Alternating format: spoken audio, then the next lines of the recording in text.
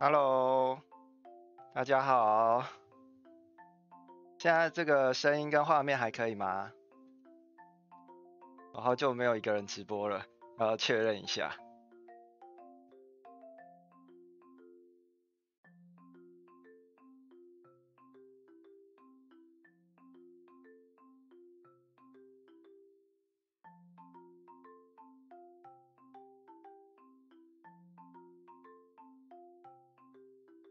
OK，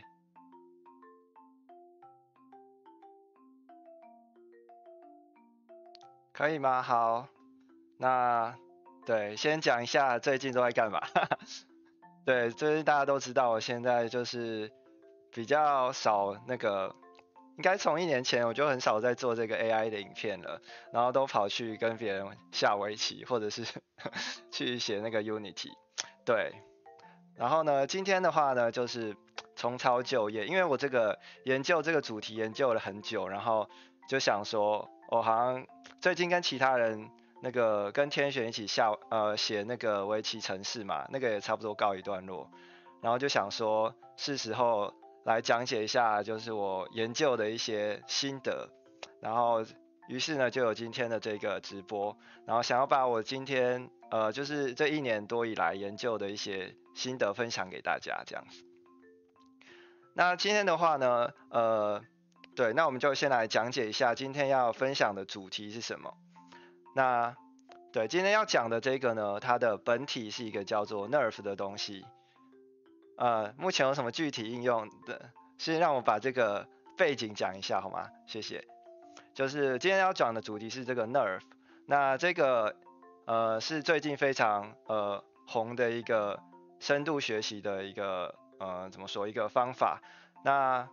它这个方法它主要是有什么目的呢？先给大家讲解一下。那它的这个首先我们知道神经网络它是有一个目的，就是你要比如说一个图像分类的话，你就是输入一张图片，那它输出的结果会是这一张图片，那这个神经网络认为它是什么东西。那比如说一张猫的图片进来，它可能分类为猫；那狗的图片进来，它可能分类为狗。那这是那个图像辨识的神经网络它的目的。那今天我要讲的这个NeRF 呢，它的神经网络的目的呢是，你给它很多张，比如说你拍一个地方，有很多张不同的照片，从不同的角度拍摄的。那现在呢，你想要根据这些照片呢，你想要重建这个场景，并且以不同的角度去看这个场景。你想要知道从不同的角度放这个照相机的话，这个场景的样子会是生成怎么样的？那它的这个目的是这样子。那这个东西的话，英文叫做这个 Novel View Synthesis，就是中文的话可以翻译成任意视点的生成。就是你从少量的图片当中呢，去重建这个3D，然后重建完之后呢，你让这个神经网络去生成从任意视角看这个场景所看到的这个图片。OK，那比如说呢，我现在秀出来的就是这个 NeRF 这个论文它的成果。那比如说我就随便打开一个东西。那这个东西大家看说，现在这个照相机是在转嘛？那其实呢，这个东西很多应该说全部的这些照片都是神经网络生成出来的。那实际上呢，我们可能只有拍，比如说这个三角龙的这个头骨的标本，我们实际训练的图片可能只有它左边、中间、右边的这些图片。啊，头好晕。对，但是这个在讲这个手法的话，就是大家为了要秀出它的这个任意视点生成的结果有多么的漂亮，通常都会使用这种就是晃来晃去的这个结果来呈现这样子。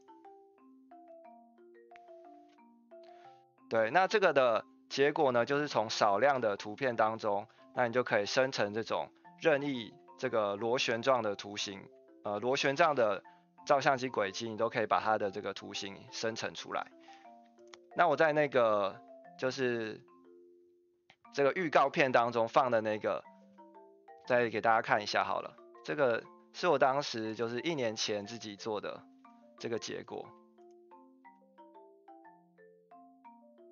要找一下。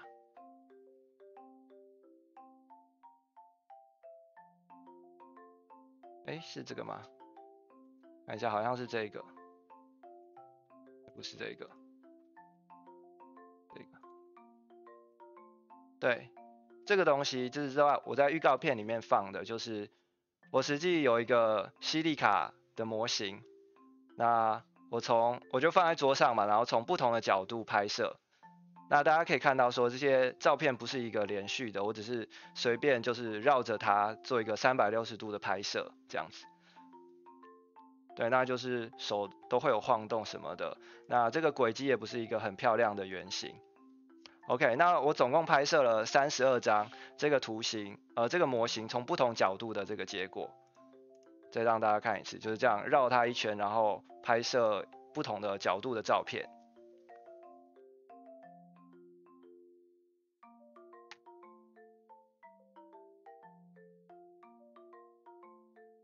OK， 那最后呢，我们让这个神经网络去学习说这个场景中实际的那个 3D 构造是怎么样，并且它 3D 构造的颜色是长什么样的话，我们就可以实际的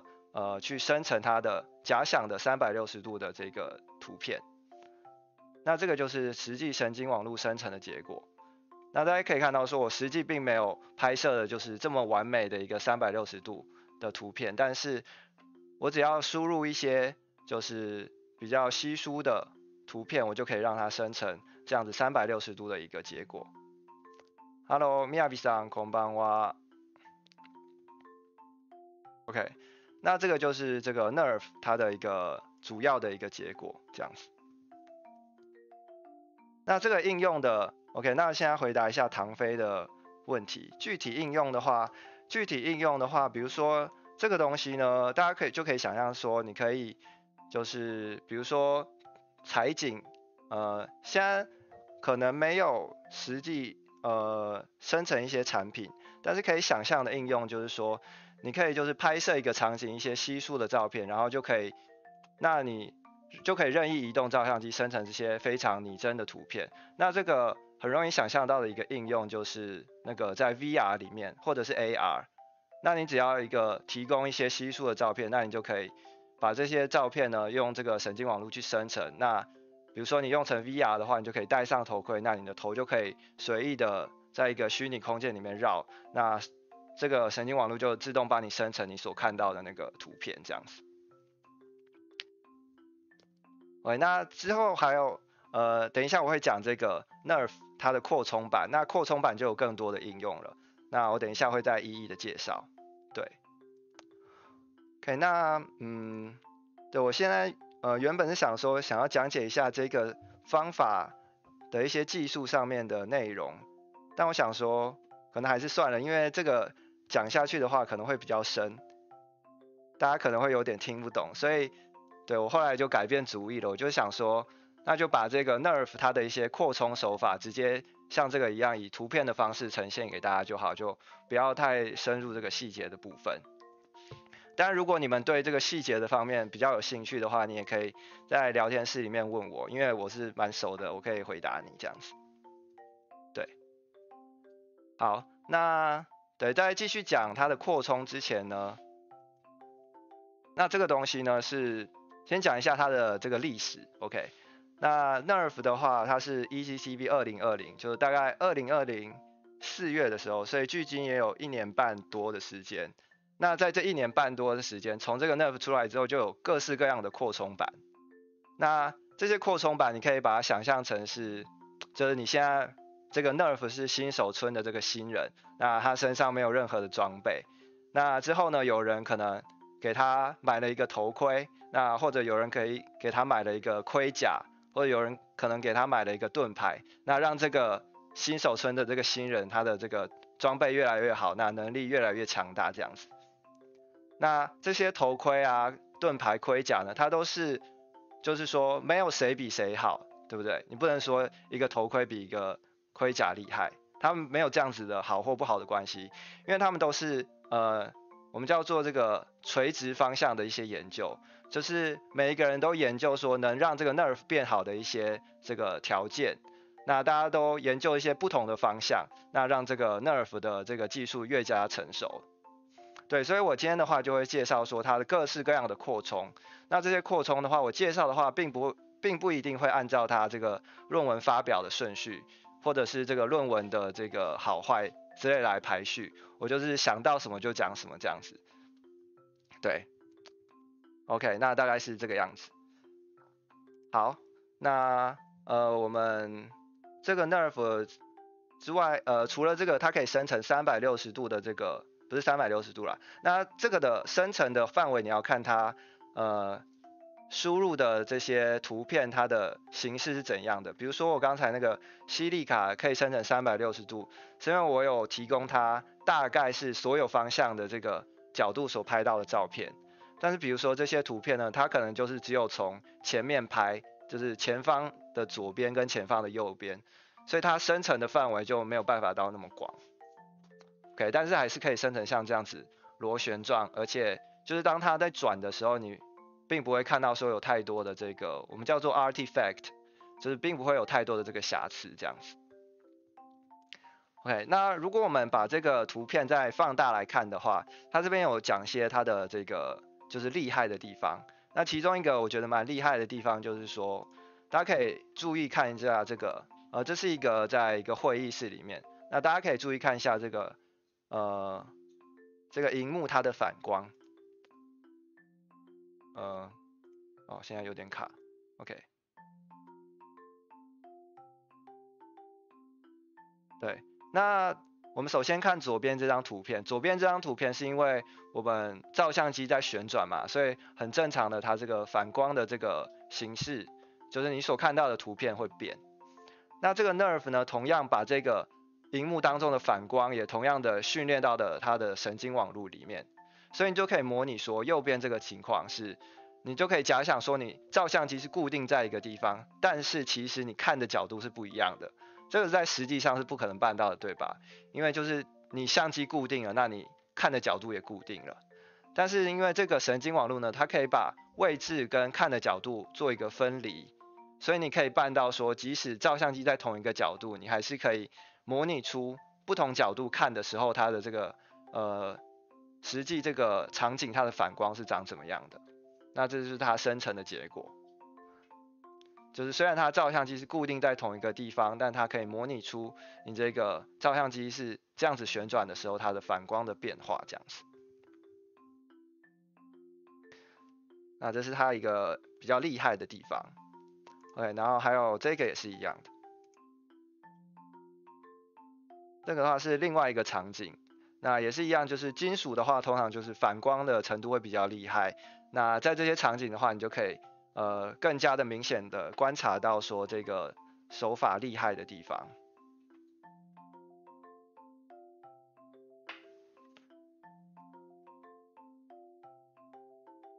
可能要等一下，它开这个通常都有点卡，不知道为什么。所以我看这时候通常都是下载下来看。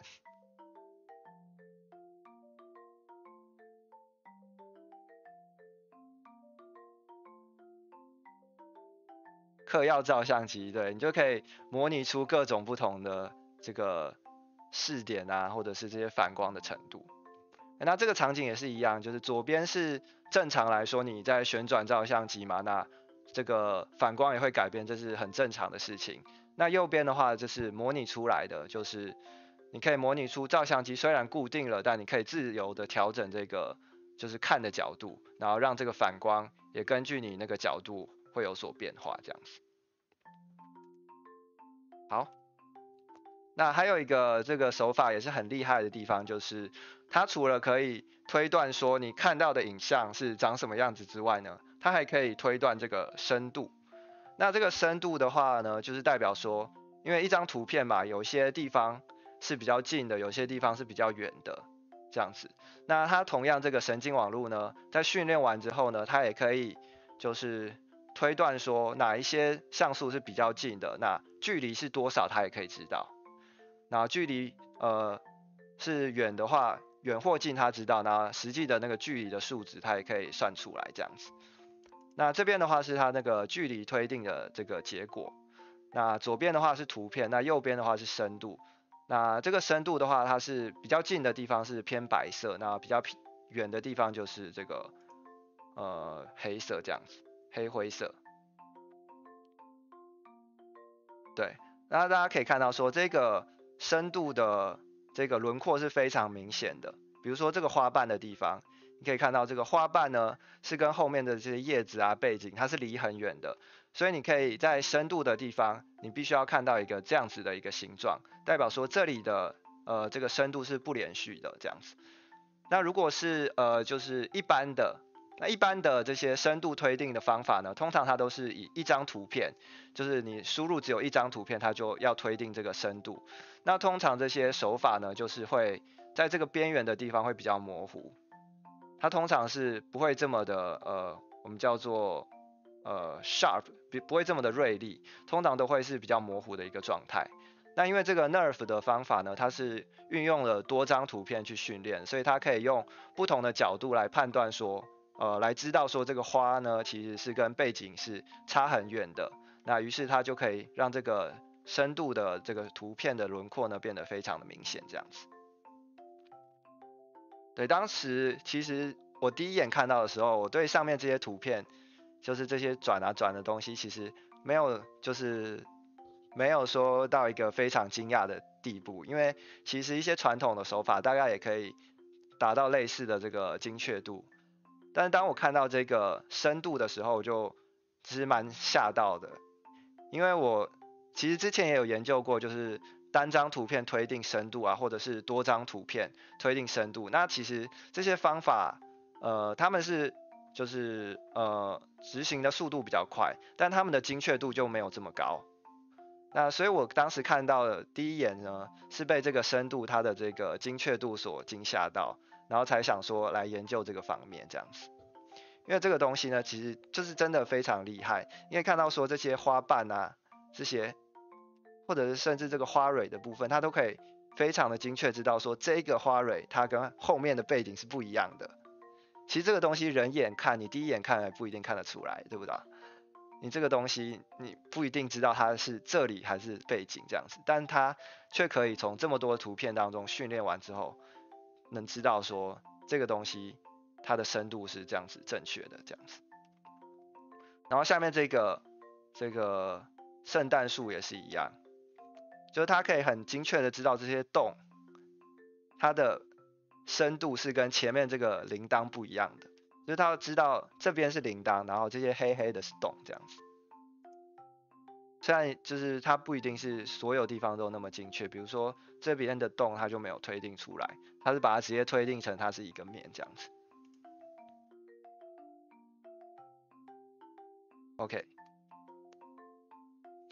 对，然后这个东西呢，对，我刚才说到实际的应用可以运用在 VR 或 AR， 那这边的话它就给出一个例子是这样子，就是因为我们知道这个图片它的深度了，所以你就可以任意的在里面放一些物体，比如说就放一个球，然后你就可以知道说这个球呢，你在移动它的时候，比如说在这里的话，它就是在这根脚的后面，啊，它现在有点卡死了，对，但是你可以移动它，然后比如说它到这里的时候，你就知道它在这个前面，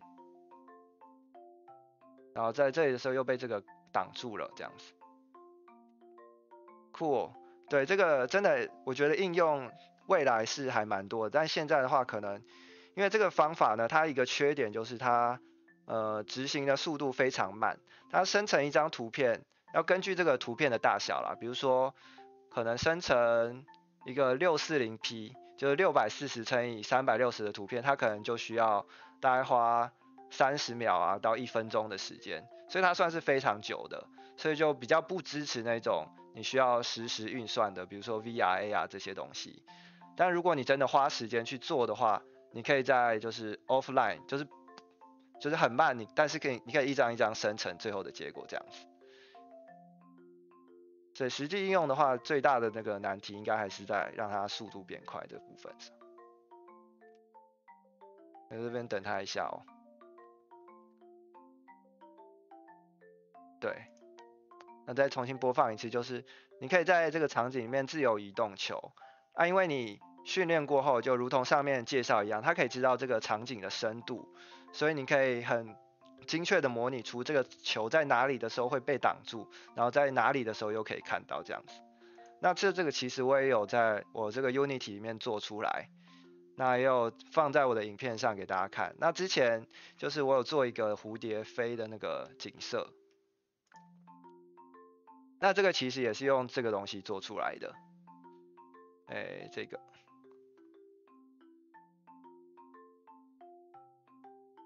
对，这个东西呢也是一样，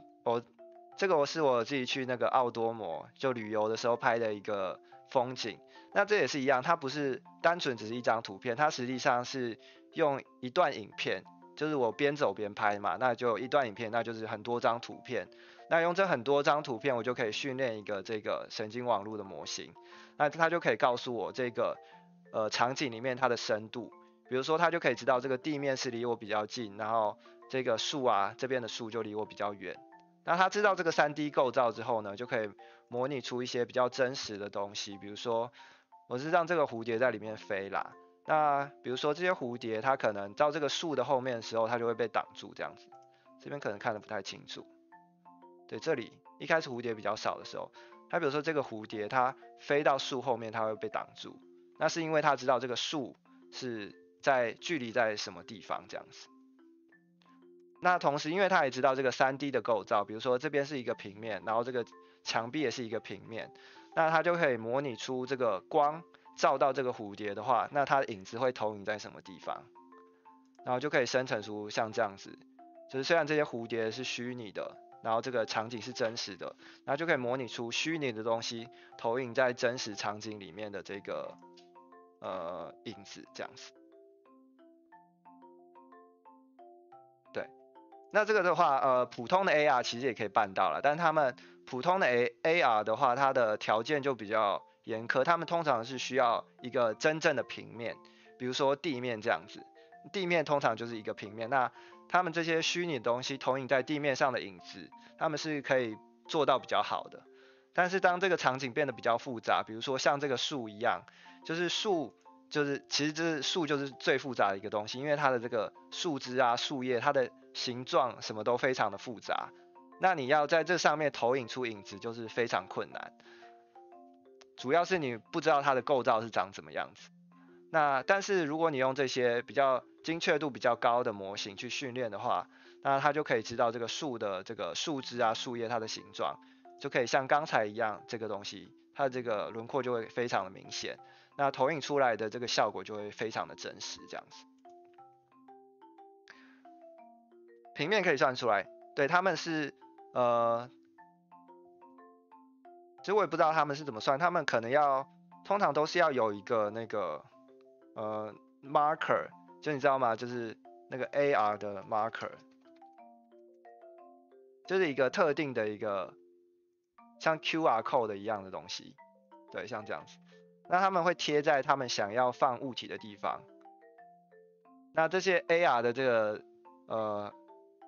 演算法呢，他们侦测到这些图片之后，就知道那个图片它是一个平面这样子，那就可以在上面放东西啊，或者是在那个附近生成一个影子这样子。I wonder whether the estimated depth is good for small objects. Well, it depends on your scene actually. So if your scene is very large and your object is small, then you probably need to sample more rays from that region. Otherwise, I think it will only optimize for the general scene. 对，刚刚那个 Aaron 姐，不知道有没有念对，他说这个推定出来的这个深度是否对小物体也有那么高的精确度？那我的回答是说，当然要看你的这个场景。如果你的场景比较大，但你的需要推断这个深度的这个物体非常小，比如说这个场景，你这边有一个三角锥，那这个东西这么小，你要推定它的这个深度，那可能就比较难。你可能要对那个领域做一些比较多的訓練这样子。すごい。そう。これ最近すごいなんだろう、拡張も多いし、結果もすごい手法なんで。好，对。然后呢，除了这个实际的这个场景的深度之外呢，它对于这些小物体刚才可能没有讲到，所以刚才都是这些实际的这个场景的结果。那但是呢，他们在做实验的时候呢，他们也有生成一些就是CG，就是这些假的，就是合成的这些物体的这个资料，然后他们有在上面做训练。Yeah, that's correct. Well, plane fitting is not that difficult. 对，那这边的话就是这些是他们在那个一个叫 Blender 的一个这个 3D 建模软体相信大家应该都知道了，这个就是大家最常用的 3D 建模软体。那他们是在那上面就是生成一些模型，然后对于这些模型呢，就生成很多张，就是他们从不同角度拍的这个图片，然后让这个神经网络去训练，然后就可以生成他们360度的这个图片。念这些东西数学是不是要很好？这个的话是，对，但一般的那些 CNN 的图像辨识，你可能数学不用那么好，你神经网络你可以写得好，你就很厉害。但是这个东西，我说实话真的要数学比较好，因为它里面提到的这些数学的公式蛮多的。就是比如说这个实际一个像素呢，它的这个颜色是怎么生成的之类啊，或者是在这里面还有提到很多那种就是微分、积分，然后一些比较不常见的那个几率分布的一些东西，所以学这个的话，如果你要在这方面专精的话，你可能数学要比较好。对，我刚刚讲到说这些是他们在这个 Blender 里面生成的一些虚拟的物体，那他们对于这些物体呢，也同样的进行了这个NeRF 的一个训练。好，那我们刚刚说到 NeRF 呢，除了就是生成颜色之外，它还可以就是知道这个场景里面的 3D 构造。对，那知道 3D 构造的时候，有一个就是从很久以前就有的一个怎么说一个应用呢，叫做 photogrammetry。这个可能有用过的人也知道这个东西，就是我看一下有没有一个比较好理解的东西。理解哦，对对对，像是这样子。这个东西呢，就是你把一个物体放一个地方，然后你从很多地方拍不同的照片，但是呢，这些拍的照片并不是要像我们刚才这个 NeRF 一样，你要生成不同角度所看它的时候的那些图像，而是你只是很简单的想要这个物体它的 3D 的一个 mesh，3D 的一个网格。那这个东西，这个技术呢，我们叫它 photogrammetry。那这个东西现在已经有很多开源的软体，比如说我之前有用过的一个叫做 Mushroom， 这个东西也是你可以就是我说看我有没有一些比较简单易懂的图片。对，比如说它这边是拍一个树干，然后拍很多张照片，然后最后呢，它就可以生成一个树干的这个 3D 的这个网格这样子，然后你就可以用这个东西，比如说你就可以放在 Unity 里面啊，然后做一个游戏之类的。那它的应用是这样子。对，那 NeRF 呢，同样也可以办到这件事，因为我们刚才说除了颜色之外呢，它还有同时学习到的这个场景的 3D 构造。所以呢，它同样也可以生成这个 3D 的网格。那这边呢是这个 NeRF 呢它所做的一个演示。那这个东西呢是刚才我们看到的这些小物体当中的这个乐高的这个推土机。那它就可以生成一个算是蛮精致的，但这个还是因为它这个网格的话，你对这个解析度是有要求的，你如果解析度太低，它的这个精确度就没这么高。比如说它这个履带这边应该是有一些洞的，但你在这边看不太出来。但如果你解析度调高的话，这个我 3D 所生成的这个网格，它其实精确度也是蛮高的。对，然后它最后也有就是秀了一些这个 3D 360度的这个生成结果，就像我一开始给大家看那个西利卡的那个结果是一样的。它也是对这些图片呢，对这些物体呢，在它的周遭360度拍了一些可能大概30-40张照片，然后它就可以根据这些呢生成这个 3D 的场景，然后并且模拟出来，你如果360度绕着它旋转的话，那拍出来的这个场景会是怎么样的？那这是它的一个结果。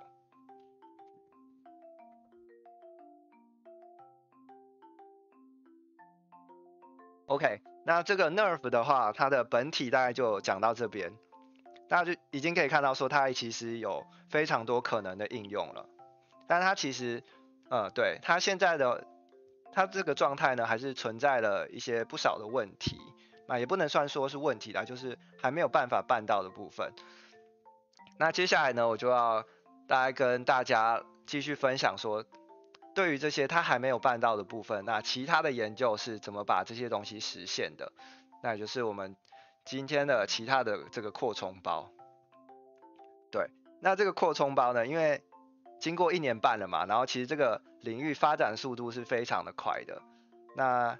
就是有非常多的方法，我直接给大家看结果好，就是这个论文的结果，或者说，对，那要查询论文的话，我通常都是在这个 Google Scholar 里面。那比如说我们就打这个 Neural Radiance Fields，OK，那我们就可以看到说有这么多的结果，那这些是标题里面包含这些字的，那标题里面不包含的也有很多，所以我们要查的话呢，通常呢是会点开这个引用的地方。对，大家可以看到，第二个这个是实际刚介绍的这个方法的论文。那这个的话，大家可以看到说已经被引用594次了，所以总共已经有594个扩充包了。那我当然不可能每一个都看过，我只有看过我觉得比较有趣的，然后是因为我工作室也是在做这个，所以我就看我觉得比较有趣的，然后那些可能在我工作上可能会应用到的东西。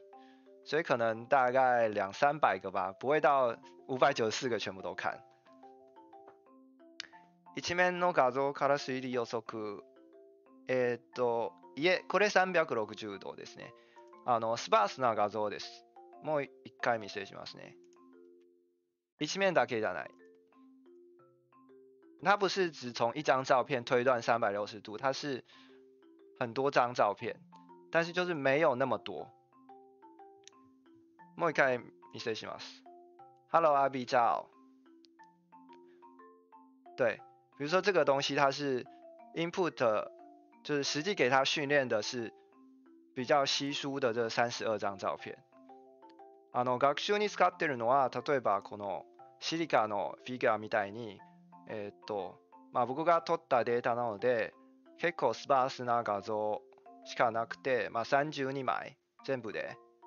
でこの32枚の画像で学習して、最終的にこの連続するこのような360度の画像が生成できるわけです。一面の画像だけじゃないです。さすがに360度は必要です。Textureless areas. Well, not that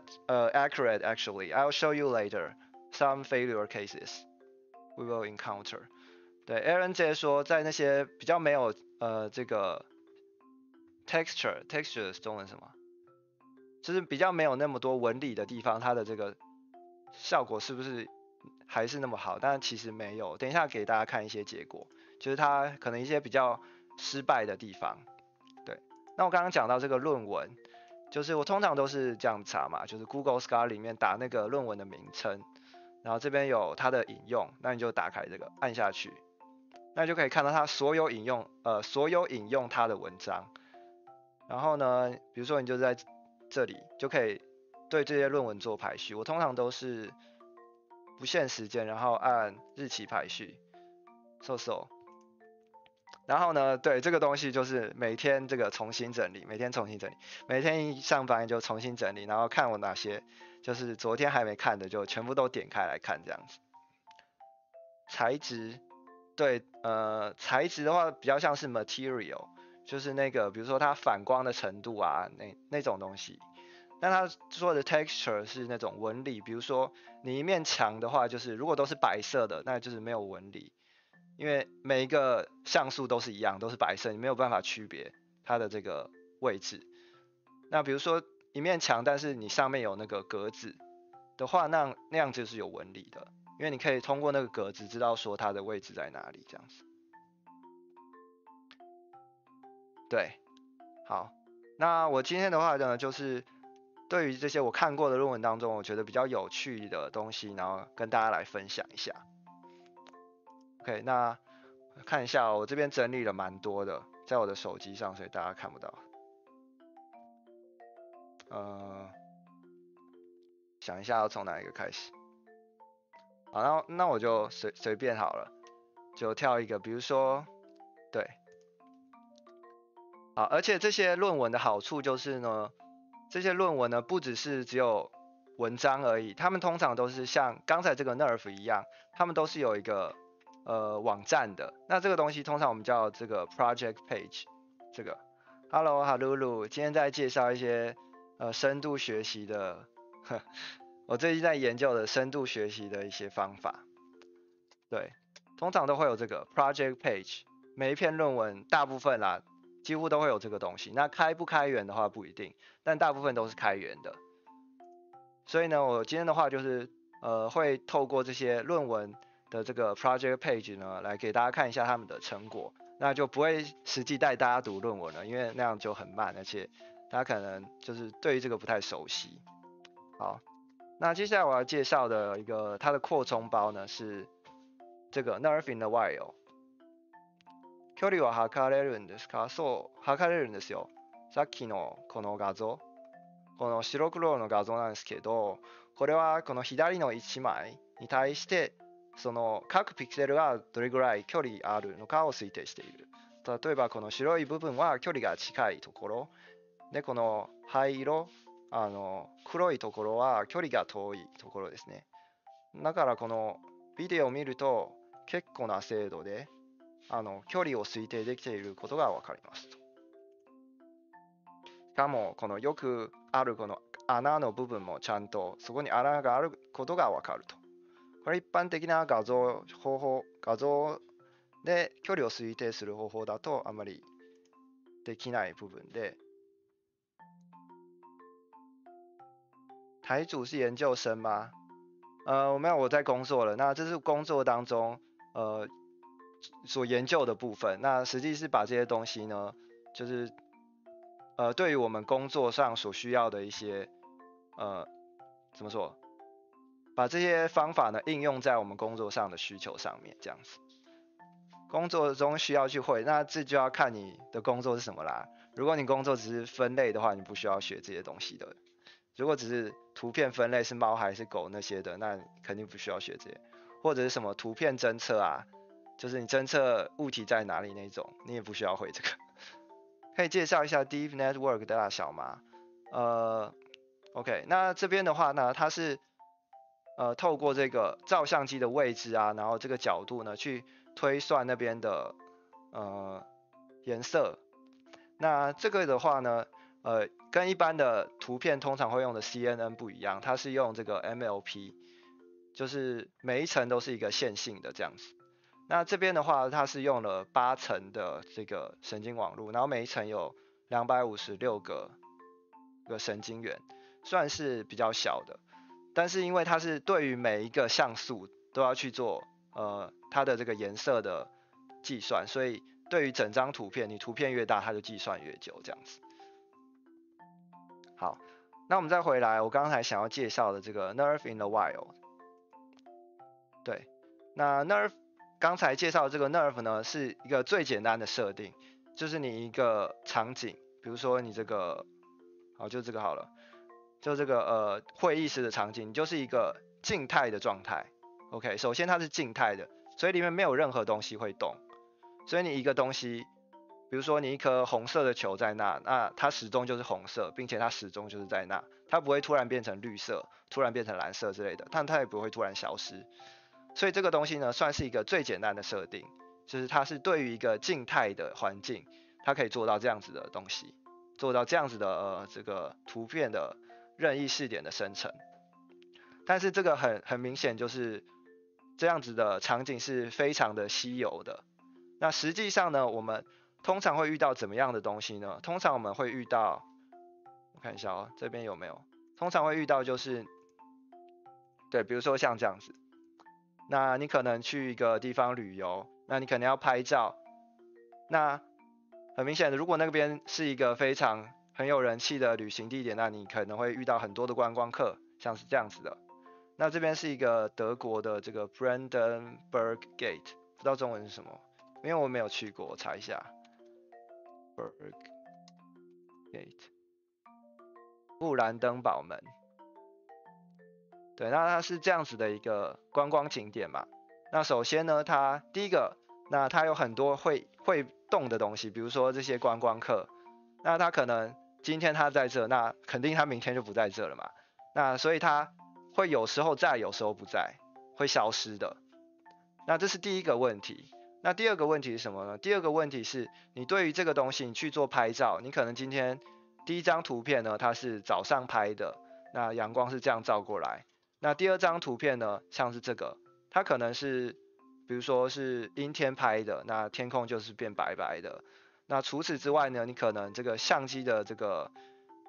比如说相机的这个大小也不一样，你所拍出来的这个像素不同，那焦距也不同之类的。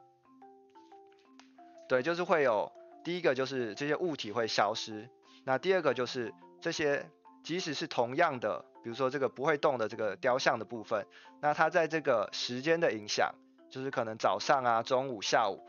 它每个时间带呢，它都会显现出不同的颜色。那这是实际上我们所会遇到的问题。那对于这些问题呢，如果你单纯的是用这个 NeRF 的方法去解的话，它是没有办法正常的训练出来的，它会训练出就是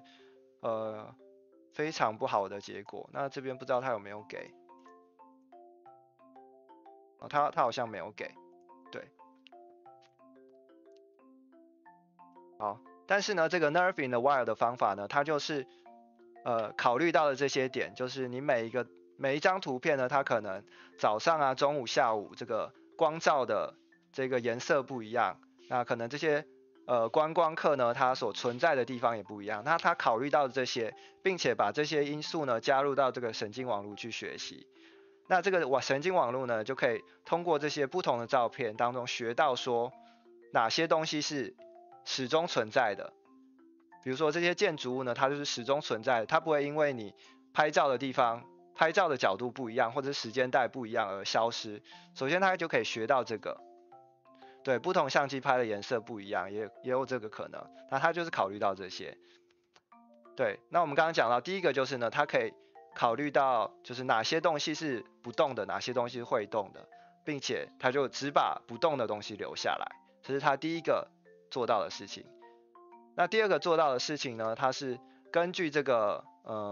时间的不一样去做不同时间带的学习。比如说他早上呢，他就学到一个早上可能天空是蓝色啊，然后光照的角度是比如说从左到右之类的。那下午的话，可能这个天空可能比较阴之类的，他就学到这些东西。所以呢，他就可以生成各种不同时间带的这个结果。比如说像这个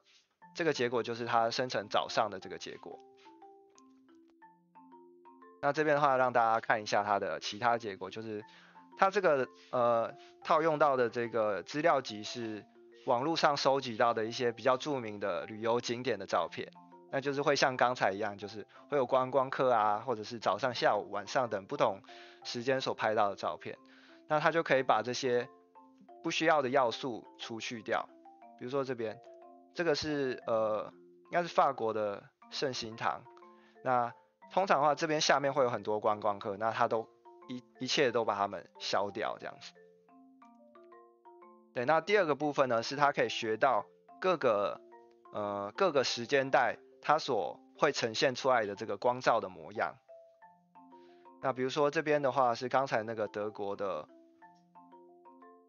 那个圣布兰德，叫什么我忘了，那个堡的各个不同时间带的照片。那这边手法的介绍我就先跳过。对，这个是那个意大利的 Trevi Fountain， 反正一个是很有名的这个喷泉，在罗马的地方。那它这边显示的是它可以对于同样一个场景呢，它可以模拟出不同时间带它的光照的模样，这样子。对，那这边是它所生成的不同的时间带的图片。叶子会飘动，所以也会变模糊。对，是这样子，没错。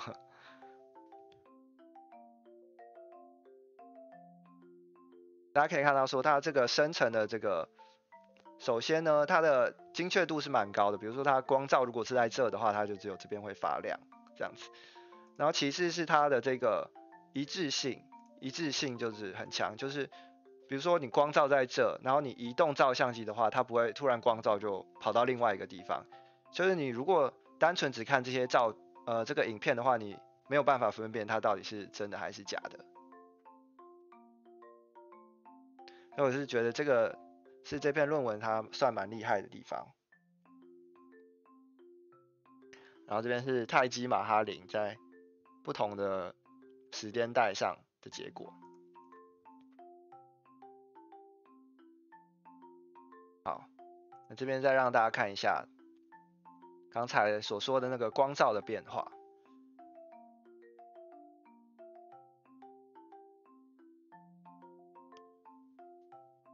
对，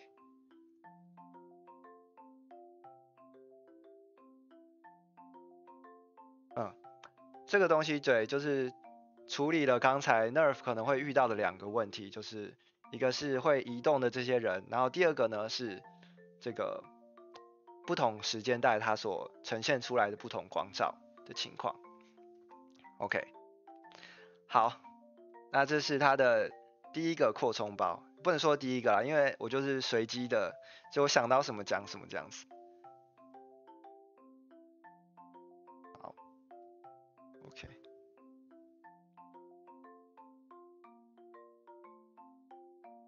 好，那这个东西呢，对，这个方法呢，它是对于其中的移动的物体呢，它是采取直接把它们消掉的一个方法，就是这些人啊，他们都直接把它消掉，就是不会让它呈现在最终的这个影片当中。但是呢，这些方法并不是在所有的应用当中都可以成立。比如说，如果我就是想要这些人在这个场景里面，那我要怎么复原？因为这个方法就是直接把它消掉，就看不到了嘛。那如果我想要的话，那我要怎么办？对，那这个方法就是没有办法做到这样子的需求。所以呢，学到有没有皮尔公式好美？对，所以呢，又有人提出了另外一种对于这些会动的物体呢，所把它们正确的重现出来的方法。那这个叫做接下来要介绍的另外一个方法呢，叫做 Neural Scene Flow Fields。对，那这个的话是有开源的。哦，对，刚才那个 NeRF in the Wild 它没有开源，它是 Google， 对，应该都是 Google Research 的人写的。对，他们这篇没有开源，不知道为什么，他们大部分都有开源。好，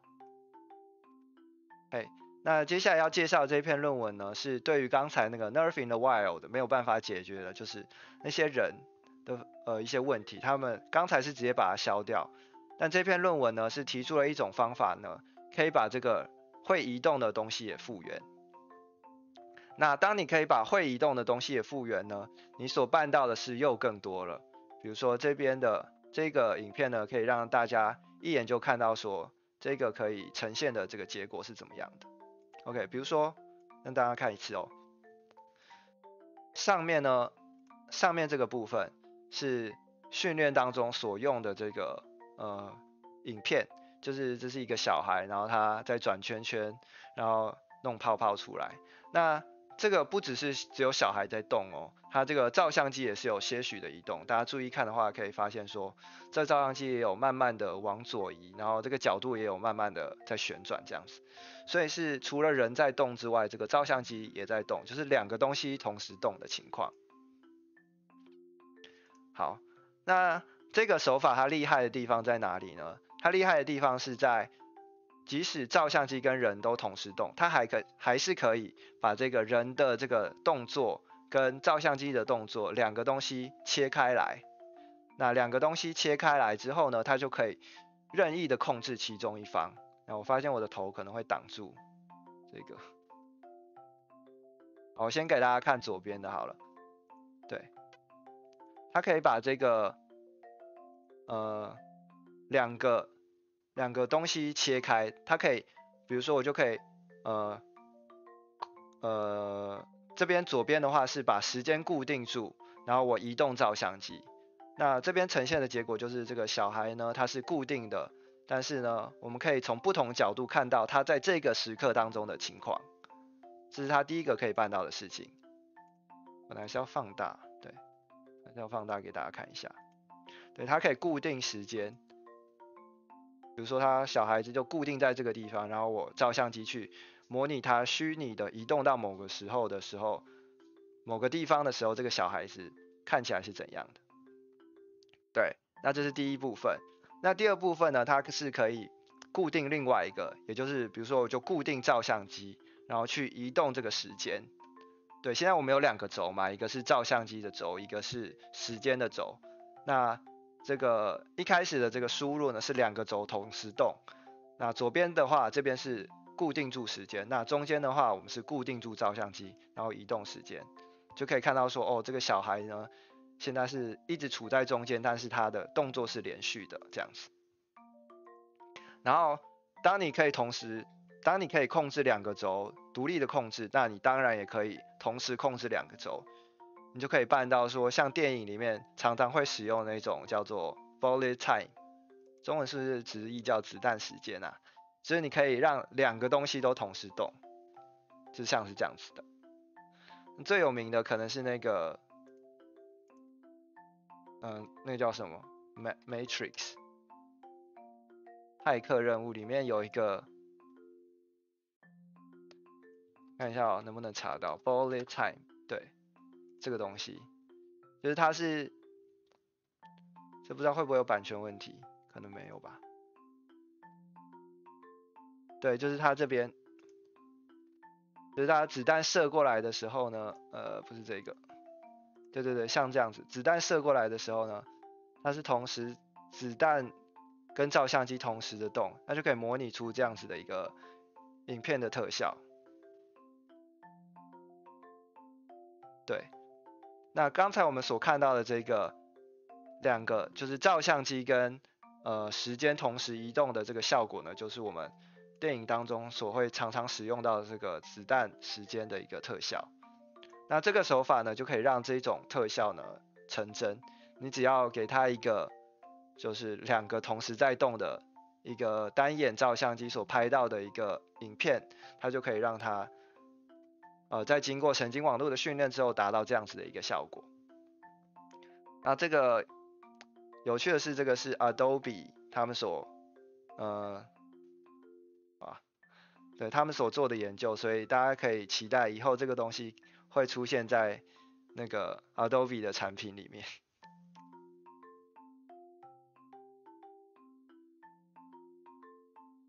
对，好。那这个方法呢，除了就是刚所看到的，我们可以生成这个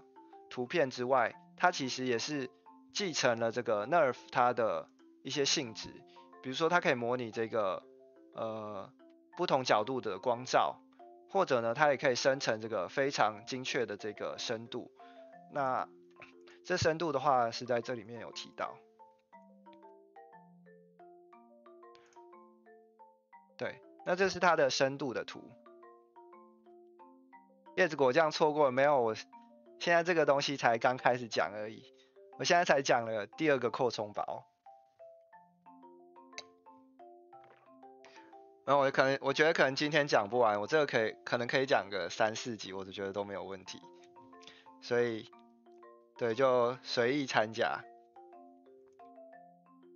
对，那这是它所生成的这个深度的结果。大家可以看到说这个一样，这个轮廓都非常的清晰，甚至是后面这些就是形状很不规则的这些草啊，它都可以复原的非常的明显，这样子。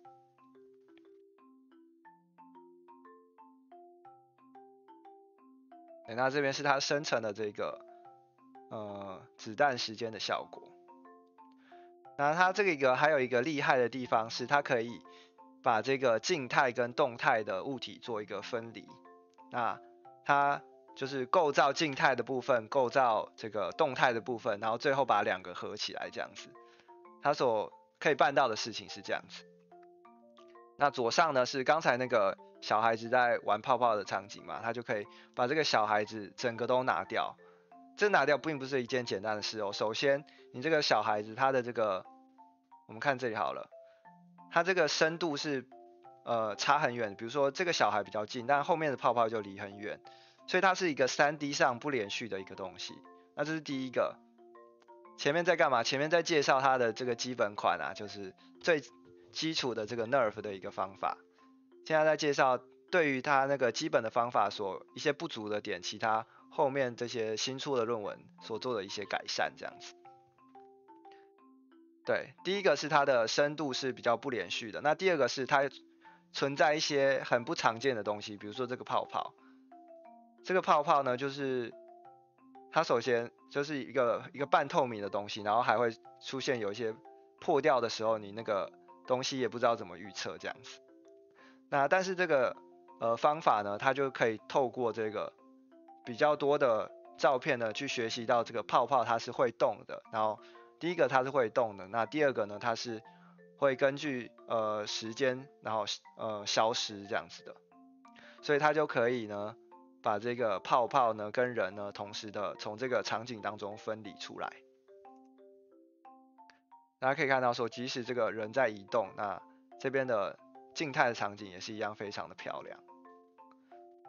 对，但是还是有一些缺陷啦，比如说这边的话，对，我尝试不要就是太鸡蛋里挑骨头，但是大家可能还是会想知道，就是说这些手法是不是还有一些比较办不到的地方。那这边的话也稍微跟大家讲一下，就是这个方法呢，主要还是缺陷是在说，它可能这个动态的地方，动态的物体，它的这个重建会比较模糊。OK， 那静态的方面，比如说我们看这个叶子，如果你放大了看的话，你会发现说，其实它的精确度是还蛮高的。但是这个小孩子的部分，或者是这个泡泡，即使你不放大看，你也可以知道说，它其实是跟那些原本的照片比起来的话，是还蛮模糊的。甚至说它有一些，比如说到后面这个地方，它这个不知道怎么叫，它这个玩泡泡的前面这个，它有一个黄色的圆圆的部分，它到最后的地方，它这些是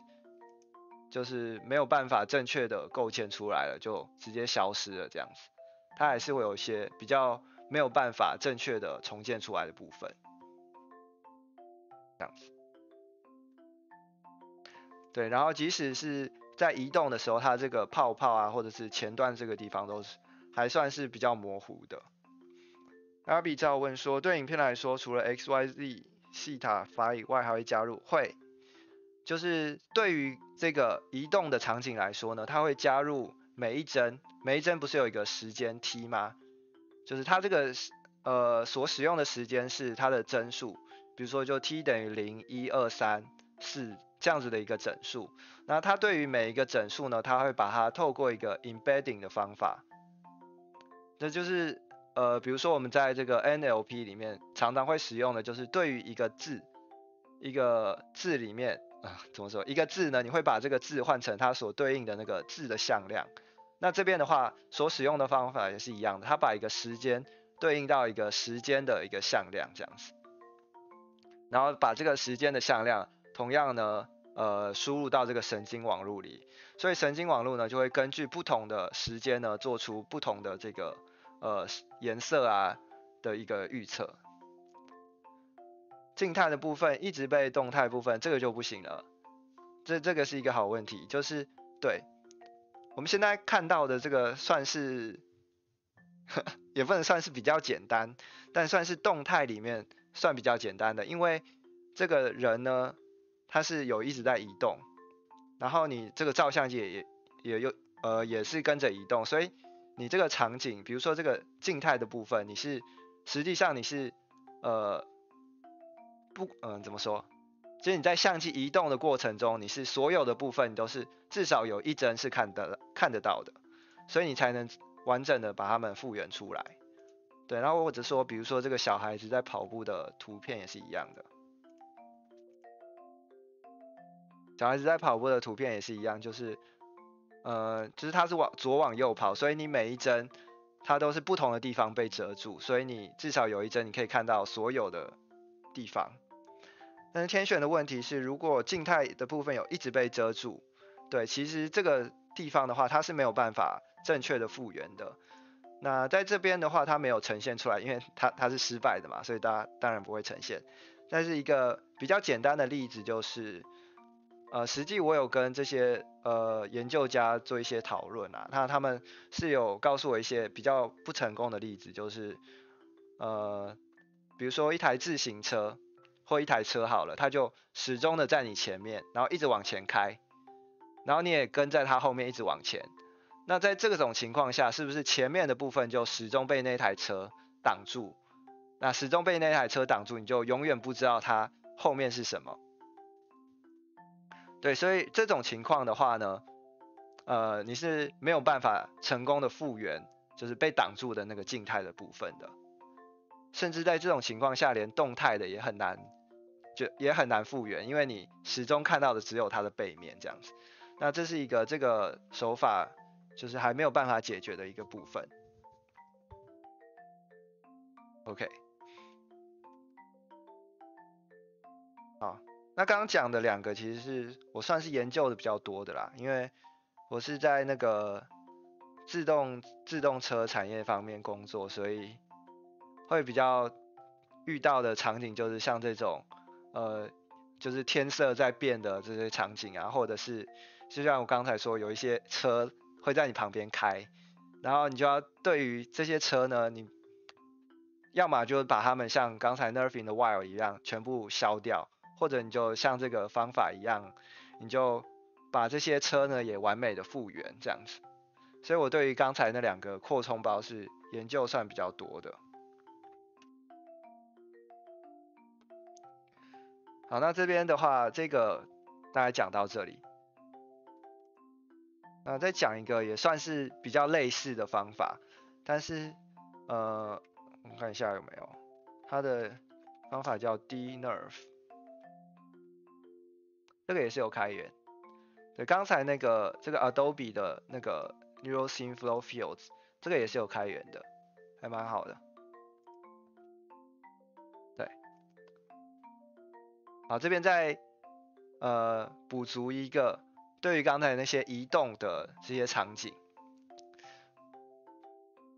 还有一个另外的一个方法叫做 NeRF， 那这个也是把 NeRF 扩充在这个移动场景上面的一个方法。那比较可惜的是，它这个方法呢，只有在这些就是生成出来的这些 CG 的环境当中做测试，它没有在一个实际，就是像刚才一样小孩子之类的一些实际的场景里面做测试。但这个方法呢，同样也是可以，就是看一下有没有比较容易懂的方法。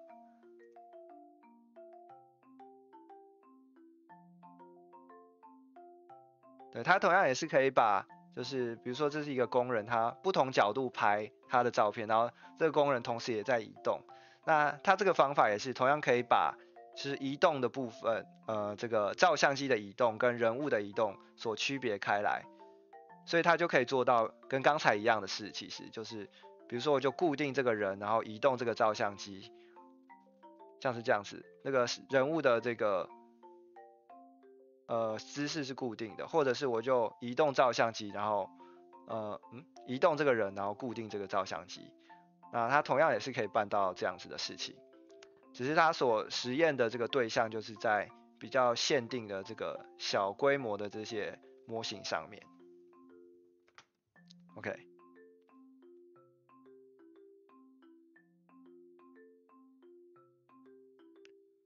好，看看接下来还要讲什么。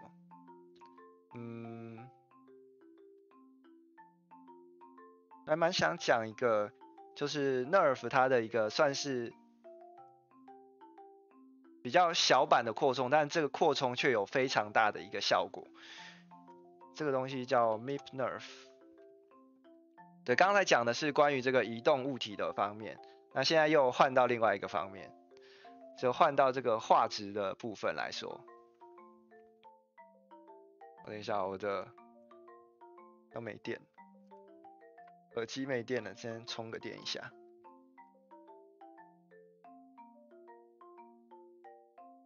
对，我现在主题可能会跳来跳去，大家如果有想听什么的话，也可以在留言这边告诉我，然后我就，因为我这边准备了蛮多主题的，就可以在里面找可能跟你问题比较类似的主题跟大家介绍。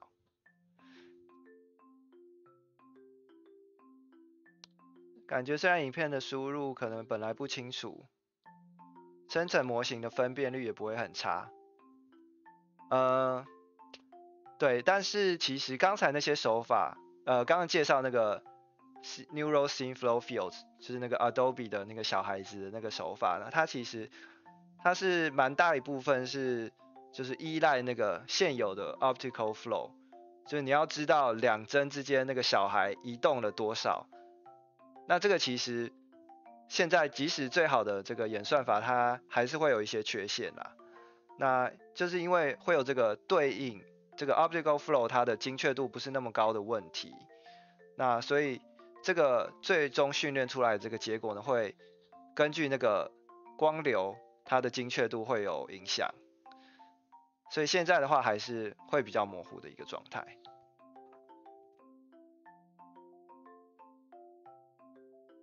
好，那现在回来讲一个我觉得也是蛮厉害的一个研究。那这个研究呢，是在这个 NeRF 的基础上多加了一些非常微小的一个变化，但却得到了非常好的成果。那对，这边的话还是讲一下这些作者好了，因为这些作者其实有很大一部分，如果你读这个 NeRF 读很多的话，你会发现很大一部分都是同样的人。我看到最多的就是这个 Jonathan T. Barron， 那他好像是根据我的调查，他好像是在图像处理这方面做了很久，然后他到 Google 之后开始做这个 NeRF 的方面。那他带他的之前是大学的学生，那现在也加入 Google 的这个 Ben Mildenhall， 还有这个 Matthew Tansey， 他们几个一起做这个关于 NeRF 的主题，做了非常多的论文。所以如果大家想要知道最新的，可以去关注他们几个。这样子的，已经比你想象中好很多了。对，但是其实你放大看的话，其实那些文字什么的都很模糊。比如说像我在这个自动驾驶，很可能就是需要比较分辨率高的那些车牌啊，或者是就是那些标志，比如说速限，你可能50公里你不能把它就是变太模糊，变得看不清楚它速限是多少这样子。所以我们对于这个就是至少文字这部分的这个精确度可能要求还是比较高，但刚刚那个方法就没有办法得到太好的这个分辨率，它可能就是字都是糊的。好，那现在要讲的这个 NeRF 的话，它所做的一个小小的更动是哪里呢？那这边的话讲一下 NeRF 它的方法。我们刚刚说这个 NeRF 呢，它是就是对于一个照相机的位置，比如说照相机在这里，它是生成那一张图片嘛。那它生成那张图片的方法是怎么样呢？它其实是运用到这个 ray tracing 的一个方法，就是我们现在比较常听到这个光线追踪。这个的话，你可能要有一些这个图像生成的一些知识，你才会比较知道。比如说，如果你有在用 Unity 的话，你可能会知道有一个功能叫做 ray tracing。那传统上来说的话，我们从一个 3D 的场景生成一个图片，会用的一个方法叫做 rasterization。那它的这个想法是很简单，假设你现在有一个 3D 场景是一个三角形，那你的照相机在这，那你要生成这一张照相机的图片的话，你是把这个三角形直接投影到这个平面上，那投影出来之后就会有一个结果，那你就知道那个每一个像素它的颜色。那这是最传统的 rasterization 的方法。那这个方法的优点就是它很快，因为它只要把3D 的物体投影一次到照相机就 OK 了。那这个投影的这个速度是很快，因为你只要计算这个顶点它在这个图像上面的这个位置就可以了，这样子。那除了 rasterization 以外呢，最近就是在这个 GPU 出现之后呢，有一种新出来的这个图像生成的方法叫做 ray tracing， 就是光线追踪。那光线追踪它的这个想法呢是不一样的，刚才是把那个 3D 的物体投影回这个照相机的平面上，但这个 ray tracing 它的方法是相反的，它是从照相机的角度出发，它从照相机当中根据每一个像素的位置呢，它从照相机当中生成一条通过那个像素的光线，比如说像这样子，比如说他想要知道这个像素的颜色是多少，那他就从这里射出一条射线，然后射出来的这条射线呢，它就根据 3D 的那个物体呢，它去计算说，可能照到这里，打到这里之后它会反射，或打到这里之后它会被吸收，然后以此呢再去计算这个的颜色，这样子。那因为这样子的话，你就是没有办法一次就得到结果。不要去吃东西了，好，拜拜。对，就是你可能光线打到一个物体，它可能会反射，那反射之后又打到另外一个物体，又再反射。那这个反射的次数你就没有办法去控制，或者你就要从这个程式的角度去设一个最大反射的次数这样子。那因为这个反射的次数就很多次，那你要生成一个看起来比较真实的这个场景，就要让它反射很多次，那这个计算就会倍增。所以这个在传统的这个物理引擎上是没有办法让它实时的去呈现的。那当这个 GPU 出来之后，因为 GPU 就是可以计算这种同样的过程，它会算得比较快，所以现在才会出现很多这种 ray tracing 的方法，是这样子的。那 NeRF 的话，其实也是运用到同样这种 ray tracing 的想法，它是生成图片的时候，它是对于每一个像素呢，它是生成一条通过这个像素的一条光线，那它去计算说这个光线它的颜色是多少这样子。OK， 那但是呢，在训练的当中，因为你现在一个像素的大小是固定的，那如果只设一条这个射线的话呢，通常我们是取这个像素的中心，然后去设一条射线，然后产生这个整个像素的颜色。但是这样子的话就有一个问题，就是说你整个像素只通过一点来决定，那这样子的话可能你这个图片就会有这个锯齿化的效果。锯齿化的效果就是会看起来就是边缘会有那种锯齿状的感觉。让大家看一下什么叫做锯齿状。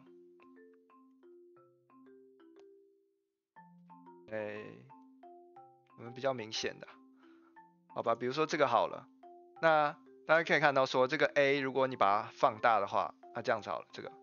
这个好了，这个图片就是你，这个好像比较好。对 A 这个英文字，如果你把它放大，你就会看到说这边边缘就是非常的，就是凹凸不平这样子，这个叫做有锯齿的状态。那人类看起来看得比较舒服的，可能会是下面这个状态，就是虽然它边缘看起来比较糊，但看起来会比较平滑这样子。对，那 NeRF 呢，它的一个缺点就是你对于一个像素只射出了一条射线，所以它看起来生成的这个结果呢，如果你把它放大看的话，会出现像是这种锯齿化的情况。那其实同样的问题呢，在这个光线追踪当中也会出现，因为光线追踪的话，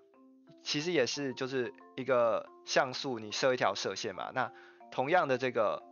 锯齿化的这个问题也会出现。那在光线追踪当中，他们是怎么样去除这个问题呢？他们的想法很简单，就是一个像素你不要只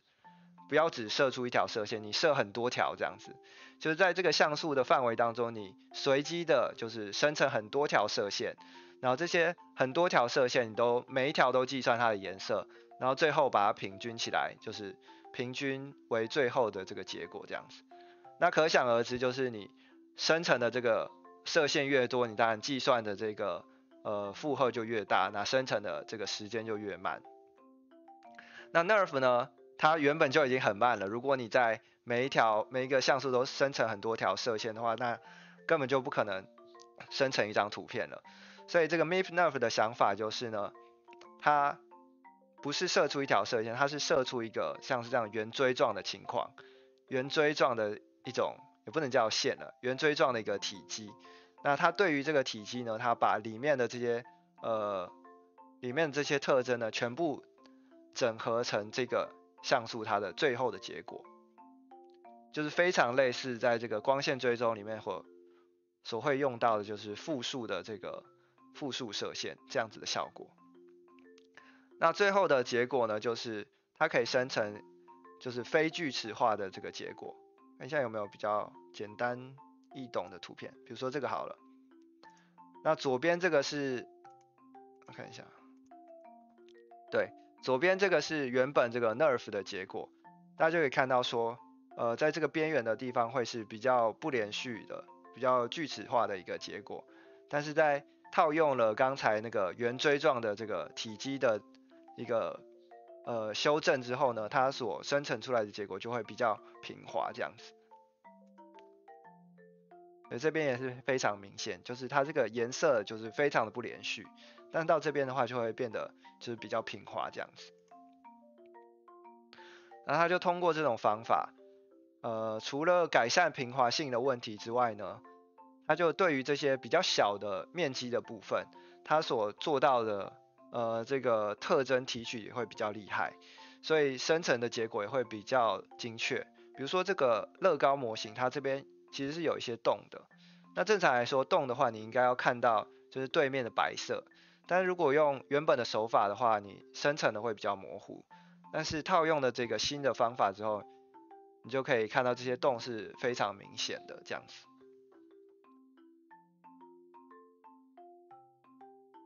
那同样的改善了就是原本的就是左边这个非常不平滑的问题，现在就看起来很平滑。对，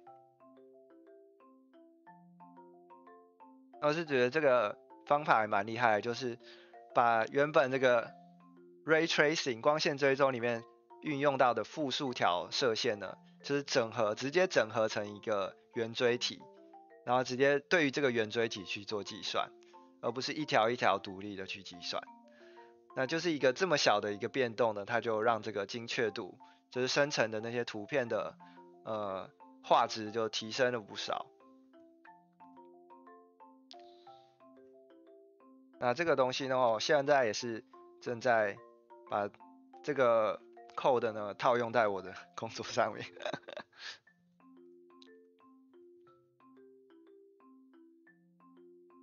好，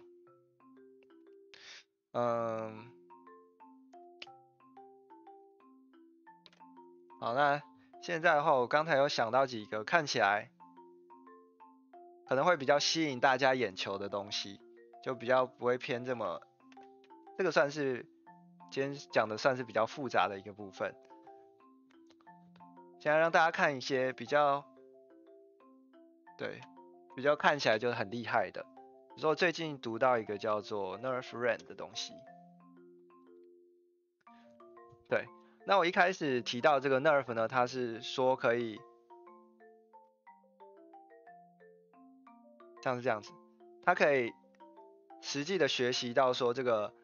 比如说这个荧幕呢，它的反光，它可以学到这样子的东西。那这个 NeRF 呢，就是对于这个反光的部分去进行了改善。那它最终得到的结果呢，是大概像是下面这个样子的。它就是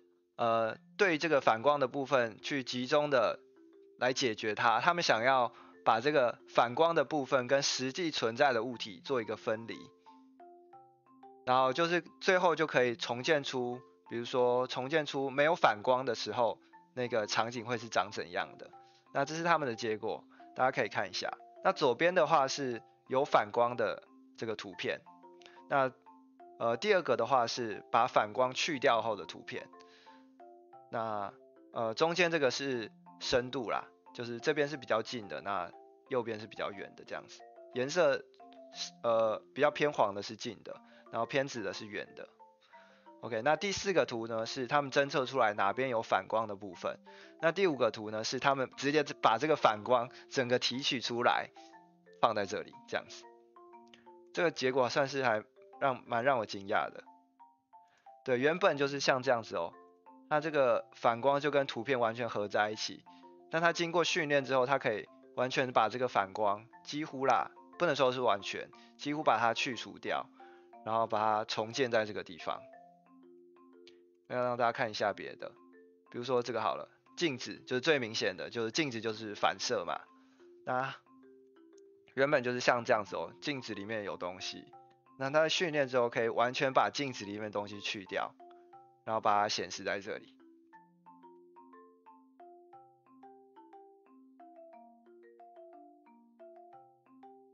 或者这个好了，我们常常去就是这个美术馆的时候，我们想要拍一些比较漂亮的画或者是漂亮的书法之类，但那些通常就是比较贵重嘛，它不能让你碰，所以就保管在这个玻璃柜里。那你去拍的话，就会出现这种反光的情况，通常就很讨厌，因为这样我们就看不到真正的画了嘛。那根据这种手法的话，你就是拍不同张，拍很多张，就是从不同角度的图，那让它去训练的话，它就可以成功的把这个反光的部分去掉，只留下你想要的部分，这样子。我觉得这个算是还蛮实用的。对啊，就是人家拍这些博物馆里面的东西的时候，就是反光很讨厌，或者是你在那个拍夜景的时候，因为拍夜景通常就是室内就比较亮嘛，那外面比较暗，那所以你就会拍到你自己。但如果你用这个方法，你就拍很多张不同角度的图片，你就可以成功的把这些讨厌的反光去掉，只留下你想要的部分。那它还可以把反光的地方重建，那这个可能就实用上可能比较没有那么需要，但是它可以办到这样子的事情。那同样的，因为它可以把这个反光跟实际的物体分开，那分开的话，我们当然也可以合成。那它下面就秀出几个合成的结果。对，比如说就像这样子，它就可以把，比如说刚才那个镜子里面的东西，它就可以把它替换成我们刚刚在 NeRF 里面看到的这个会议室的场景这样子。这算是也是一个比较有趣的应用。对，是最近看到一个也觉得蛮厉害的东西。那这个我还没有详细的读，不过大概的想法就是一样啊，它是对于一个像素或者是一个 3D 的点，它就推断说那边的反光的程度是多少这样子。那反光的程度以及这个反光的颜色，它就是通过神经网络去计算那边的东西。然后因为神经网络它是可以分开的，就比如说你只需要原本不动的地方的颜色，你就可以只取上半部的这个神经网络。那下半部这个关于反射的话，你就不用去计算它，就透过这样子的分离手法，它就可以两边独立的计算这样子。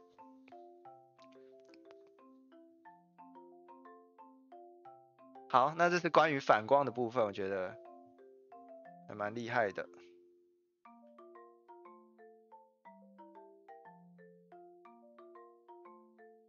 哦对，还有一个继续讲另外一个东西，对，那NeRF 这边还有一个比较大的限制，就是也是我在工作上遇到的一个麻烦，就是它现在所能训练的物体呢，就是其实它的体积是算比较小的，就比如说这种CG 里面的场景啊，它就是一个非常小的物体，或者是像这种会议室啊，或者这种厨房它之类的这个实际的场景，它其实也是规模算是比较小的，因为就是一个小地方嘛。那这种东西呢，要如何套用在就是非常广大的场景？因为比如说我们车子在开嘛，那你可能看到的东西就规模没有那么小，你可能看到就很远的地方，甚至就是天空是一定会存在，那这个东西是无限远的，那你要怎么去把这些东西同样的在这个神经网络去做训练呢？这是在 NeRF 里面没有讨论到的一个议题。那这个问题呢，在这个一个叫做 NeRF++ 的一个论文里面呢，他去把它做了一个解决。那这个有 project page 吗？我查一下，我有点忘了，因为这个算是蛮久以前的。哇，可能没有 project page。这边给大家看一下它的结果好了。比较小，放大一点。对，那它这个场景是一个公园。那它所拍照的这个地方呢，是绕着这个游乐设施，它绕它360度拍。那主要所要重建的地方是这个360度的这个中间的这个游乐设施的部分。那它同时呢也想重建这个背景的部分，就是看起来比较远的这些树。那这个规模就算是比较大了，因为你同时有360度，那同时又有中间的物体跟比较偏远的物体，那你要怎么把这两个东西同时训练起来？那这个 NeRF++ 就是在探讨这个问题。那他们的方法是就是两边分开训练，就是一个训练中间的部分，其中一个神经网络训练中间的部分，那另外一个神经网络训练就是比较偏远的部分这样子，然后最后再把两个神经网络合起来做这个最后的这个输出。OK， 那这边的话，对 ，sorry， 刚才有一个人提到说，对他现在不知道还在不在，这个 Aaron 姐，他刚刚有提到一个问题说，他这个 NeRF 呢可以成功的复原这个 textureless area， 就是没有什么材质的。没有什么纹理的地方，但其实不太行，因为这个场景的话，我们可以看到说这个沙子的部分，其实它就变成一块糊的东西。但如果仔细看的话，下面其实这个沙子呢是在原本的这个照片里面，它是比较清晰的，就是一颗一颗的，但是训练完之后，这边全部变成一团糊的了。这就是现在 NeRF 比较算是不太行的一个地方，就是即使沙子不算没有纹理，但是它还是没有办法成功的把那一颗一颗都完美的复原出来，它这边的话还是会比较糊的，尤其是在你这个规模又更大的时候，小规模可能还可以，但是当你规模越来越大的时候呢，你这个复原的这个精确度就会越来越低，那这些有纹理的地方也会让它变成一片灰色的这样子。OK， 好，那我们刚刚说 NeRF++ 就是在探讨这个就是无限远的场景，它是怎么样让它训练的，就是分成两个神经网络，一个训练中间，一个训练外面这样子。这算是比较老旧的。对，那 NeRF++对，2000年应该也7月8月的时候，也过1年了。然后呢，最近呢，这个 NeRF 的原班人马又提出了一个把这个 NeRF++ 再让它变得更好的一个方法，是根据他们就是我刚刚介绍的这个 MIP-NeRF 来做改良的，叫做 MIP-NeRF 360度360。这个的话可能要去他们的个人网站才找得到。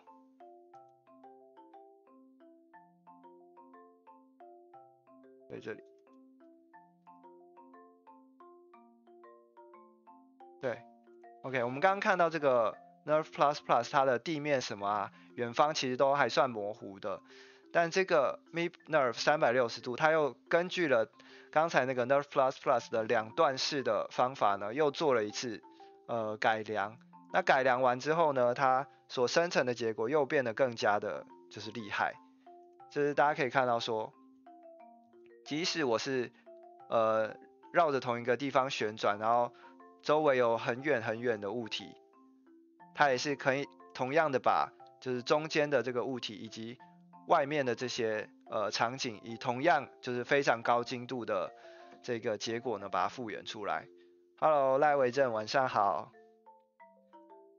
我们已经讲了蛮多个扩充包了，现在在讲就是比较偏最近出来的一些方法。对，然后这个也同样继承了那个 NeRF 的基础，它可以同样的除了颜色之外呢，它可以计算出每一个像素它的距离这样子。那距离的话也是非常的精确，比如说这个轮廓的地方就不是一片糊的，是它那个就是非常的锐利。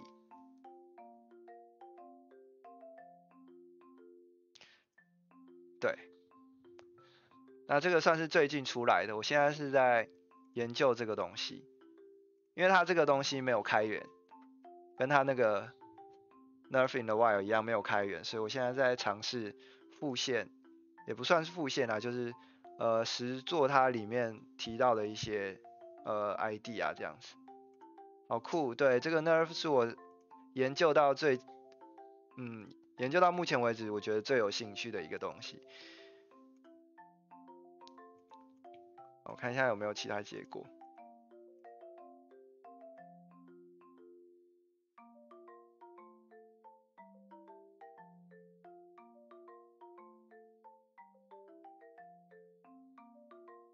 可能只有一开始而已。对，比如说这个花园的场景，它除了中间的花以外，它背景的这些树啊，比较远的地方，它都以一个比较高的这个精确度呢，都可以做一个复原这样子。那复原出来这个深度呢，也是看起来就是很对的。那我说这个看起来很对，并不代表它实际就是正确的，因为3D 的东西你可能都还是最后要把它复原成这个3D 的点群之类的来看，才会比较精确。那这边看的话，只是看那个就是相对的这个远近，大概是对的这样子。OK， 那这是我最近在尝试要做的东西。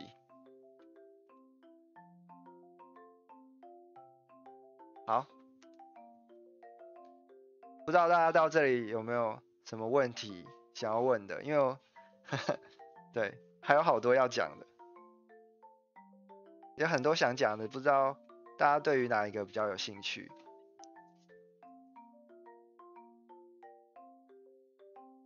我顺便休息一下，喝个水，因为一直在讲话。大家有问题可以在留言区发问一下，那我这边休息一下。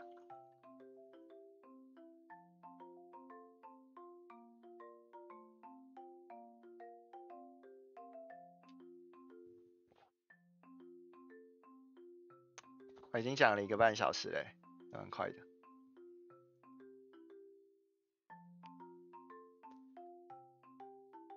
推测物体形状，推测物体形状有啊，比如说那边的话我可能不太熟，但我有看过的就是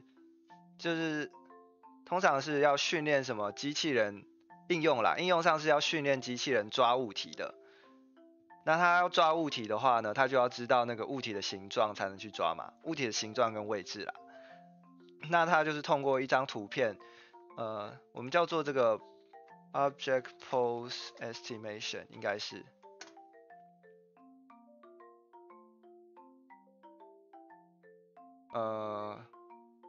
不知道这是跟你说的差不多的，就他可能是先知道啊，这图片好小啊，但这是 pose estimation， 可能跟你说的形状有一些不一样。我所知道的是，他们是有一些已知的物体啊，这边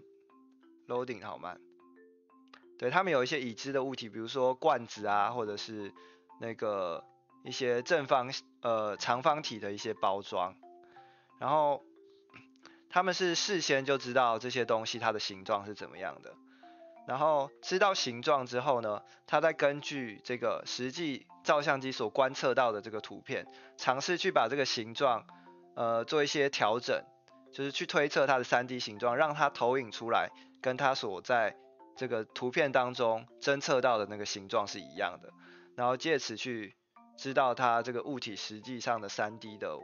这个位置这样子。对对，比如说这里好了，他们可能有这边背景有一些长方体的盒子，那这个比如说蓝色就是它事先知道它的形状，但它对这个看起来就位置就不对嘛，因为它没有完全的跟这个实际观测到的吻合。Hello Nagi こんばんは。现在在讲这些机器视觉上面的一些论文，刚刚是给大家看一下那个很多很厉害的图片这样子。那现在在回答这个叶子果酱的问题。那这边的话是他们知道事前形状跟实际的观测值，那他们就根据这些呢去把这个蓝色呢慢慢一步一步调整，或是一次，这边我就不太清楚了。一步一步调整之后，就调整到说它的这个投影跟这个图片是完全或者是大部分吻合的时候呢，它就以此知道这个3D 物体它的这个位置。这个是你的问题吗，叶子果酱？还是说你说的形状是你事前也不知道它的形状是怎样？江轰令之后还会做 ROS 的相关的应用吗？之后应该不会吧，因为我现在也没有在碰 ROS。我说之前想做一个 Color， 但是我发现我还是比较喜欢研究这个东西，所以后来那个也没有再做了。但 ROS 的话，我觉得，对，不能说是 cover 大部分，但如果你要是在 offline 做的话，我觉得我之前做的一些教学，其实就大部分都已经包含到了，你可以去看一下。不知道你说的应用是哪一部分？哦，直线图形等等，跟目前看到的面，我等一下，我现在名字想不出来，但是有的，它是，我现在名字想不出来，让我想一下，换你碰 Rose 了。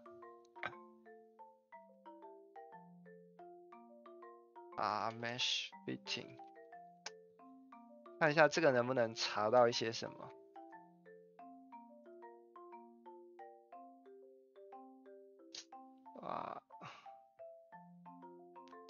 然后我查一下我好像在哪里有看过，等等。对啊，比如说这个东西，它现在这边展示的可能没有那么完整，但是它可能这个东西就是你原本就预设一个，对，比如说就预设一个球形的这个网格，然后你就根据你实际所观测到的那个图形，把这个网格慢慢的变形，那它这边变形成是一个海豚的形状。那我不知道它的 input 是什么啦，但我猜说可能这个东西它的应用就是像你说的一样，就是把这个东西慢慢的变形，然后让它完美的就是跟那个图片的投影是一致的这样子，然后去推测它实际的3D 的形状。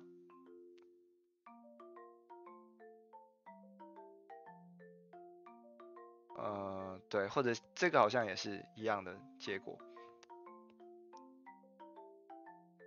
对，但我这边没有怎么碰，所以不太熟。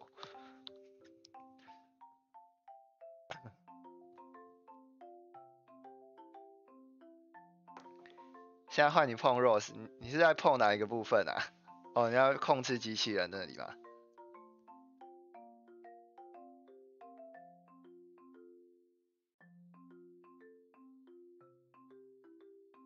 都不知道各位对于图片视觉有怎样的一个认识？因为我以前的影片都是在做这部分，所以如果你有看的话，可能知道一些比较多。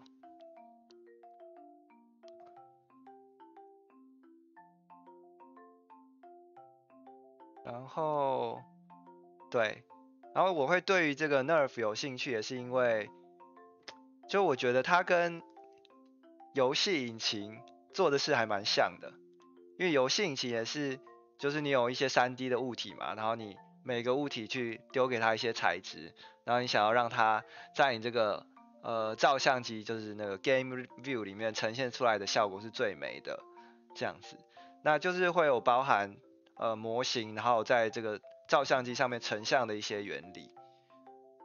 然后呢，这边 NeRF 的一些扩张呢，也跟比如说 Unity 的话，它有一个叫做 Post Processing 的东西，打错字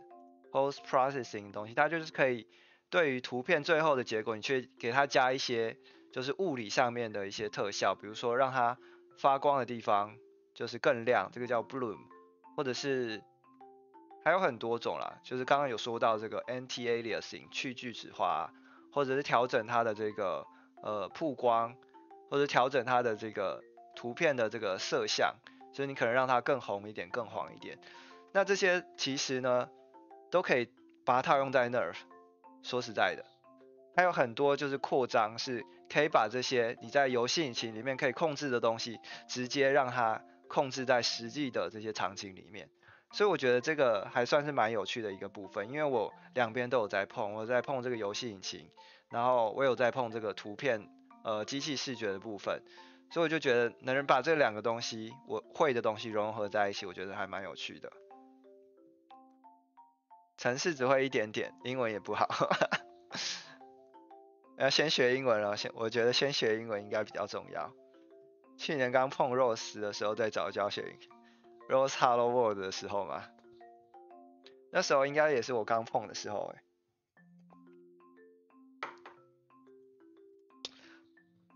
好吧，那最后不知道是不是最后，但我觉得应该今天就再讲一个就好，因为嘴巴有点干了。其实还有很多，看一下下次有没有机会再讲一些新的。那我可能下次讲的时候又出了好多个论文，毕竟现在都有600多篇了，再多几篇也不为过。那我今天就以一个最近我看到最厉害的一个NeRF 的扩张作为收尾。这个真的是很厉害，大家，我之后可能会把这些 project page 全部，就是刚刚我看的那些网站都贴在这个概要栏的地方或留言，然后大家有兴趣的话可以点开来看，因为点开就是一堆图片，相信大家都看得懂，没有任何的数学啊，有啦，可能但你可以跳过。好，这个东西是我最近看到觉得最强的。监控力受 AI 葵的学习影片学习到许多，太好了太好了，大家对于这个有兴趣，我觉得很棒的一件事。如果有问题都可以在留言问我，我现在虽然比较少在做影片，但我还是会看留言。如果大家觉得我玩游戏玩太多，也可以跟我说，尝试再做多一点这个教学的。好，那最后讲的这个NeRF 的扩充包，它叫 NeRF in the Dark， 大家可能还记得刚刚有一个 NeRF in the Wild， 那这个 NeRF in the Dark 呢，也是一样同班人嘛，这些 Ben Mildenhall 啊 John Barron 这些人，他们所研究的一个结果。那 NeRF in the Dark 呢，它是针对这个夜晚的图片去进行一个训练。那如果你有在夜晚拍过影片，你就知道那个拍出来的影片就首先它亮度就很低嘛。那接下来有一个部分是比较难办的，就是它会有很多噪声，就你会看到很多个点点在你的图片上面。那这个 NeRF in the Dark 呢，它就尝试把这些东西都消掉，不是说消掉，它尝试复原，从这些很暗的图片当中复原实际的 3D 场景。所以呢，它就会首先它可以把这个图片上的噪声消掉，其次呢，它可以自由的控制这个图片的亮度。那这个就可以多很多应用，就是你即使在夜晚当中拍了很多就是非常多噪音的图片，你可以也用这个方法呢，首先去除掉噪音，接下来呢，你可以把亮度调高，让你看清楚这个场景里面有什么东西这样子。那直接给大家看它的结果。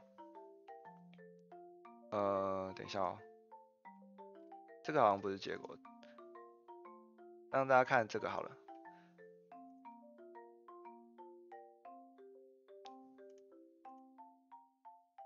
对，那这边是他在讲解，就是你原本拍出来的照片可能是这样子，就是首先很暗嘛，那如果你把这些放大看的话，你就可以看到说有很多这个噪声在这边。那你把这些噪声呢，带有噪声的图片丢到这个神经网络去做训练之后呢，你就可以成功的把这些东西都去掉。这边是他把这个噪声放大看啊，就你看到就是很多点点，然后颜色也很奇怪这样子。OK， 那这是他训练出来的成果，所以大家可以看到说图片就变得非常的干净，然后也变得比较亮。那这个亮度是可以自由控制的。然后你甚至可以看到说，在原本的图片里面被隐藏起来的这个，大家刚才可能看过非常多次的这个乐高的这个推土机，它可以同时做到去噪，然后可以让你自由调整这个亮度。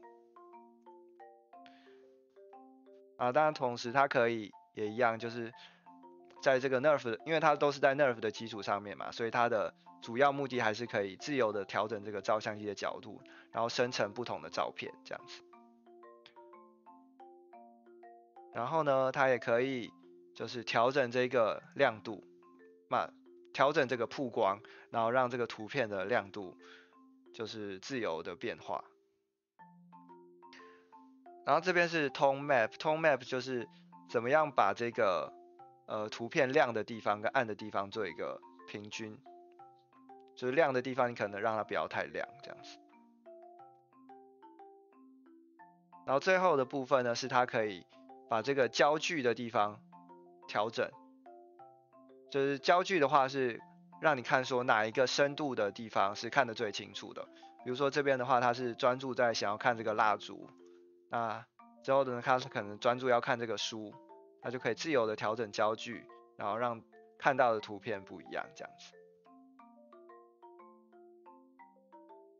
然后这边是它的其他成果，比如说这边原本是一个非常暗的街道，然后有很多噪声，那在经过训练之后呢，它可以把一切都变得美化这样子。然后同样的也可以做一个任意的视点的生成，这是NeRF 的方法，NeRF 的方法就比较差，但是在它新的提案当中呢，它把这些问题都解决了。同样这个场景也是，原本是很模糊的一个机车的图片，它把它就是噪声都去掉。OK， 那最后大家就看到的是刚才最上面这个地方了。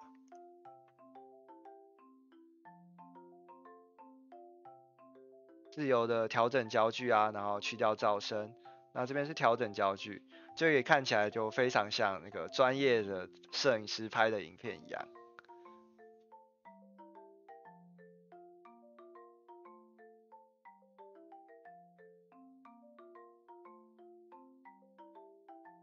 对，然后这边的话，这个的话是让大家更明白这个焦距调整有怎样的效果，就是可以调整焦距，让你注视的东西不一样这样子。然后这边是调整曝光，让这个图片亮度变化。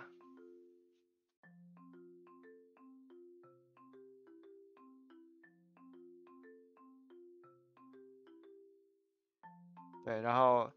这些一切呢都是只让他训练那些，只给他就是带有噪声的那些非常暗的图片，那就可以让这个神经网络训练出这么样漂亮的一些图片。我觉得是最近我看到最厉害的一个东西。那这个的话很可惜他们目前还没有开源，所以你没有办法直接尝试。那我现在还在读论文啦，因为这个论文它内容是比我之前读的都还要多蛮多的，那有很多我还不懂的。那我之后是可能会尝试的去实做这篇论文，然后看能不能也通过我就是拍一些比较夜晚那边非常多噪声啊非常暗的图片，然后是否也能生成这样子漂亮的图片，我会去做一个尝试。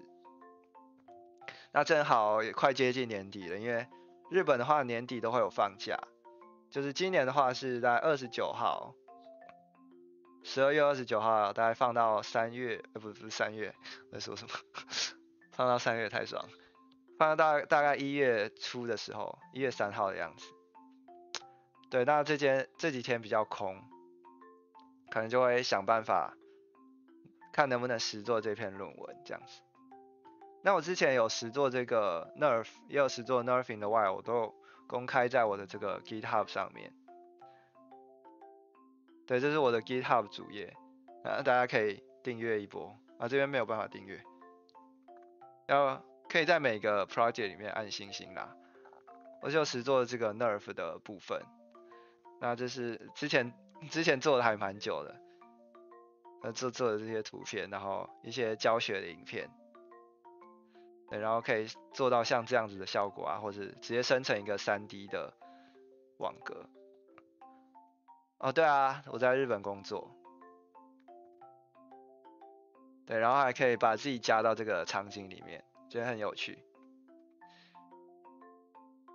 对，那年底的话，可能再实做一个这个 NeRF 这篇论文，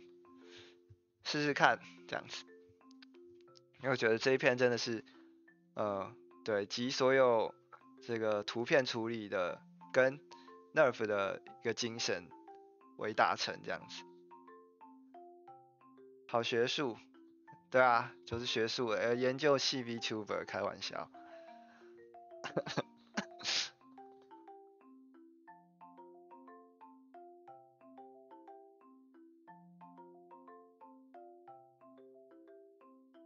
好啦，让大家看这个 NeRF 的影片，然后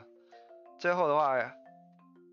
如果大家有一些问题的话，可以现在发问一下，不管是关于这个 NeRF 啦，还是你有一些其他的问题，如果我会的话，我可以回答你们这样子。我这样以后也想到日本工作，以后是多久以后？现在吗？现在可能比较困难，毕竟有那个新冠肺炎，现在日本都不让外国人来啦，所以，但如果你以后要来的话，对，我可以推荐你一些，我可能以后也比较熟了这方面的，推荐你一些管道。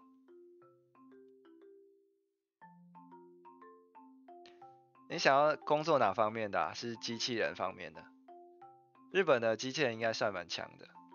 之前有参加过那个日本举行的那个叫什么世界，不知道忘记名字了，反正就很多个国家的人都来这边展示他们的机器人，然后就觉得就很多家公司，然后每个都看起来很厉害。毕业之后，好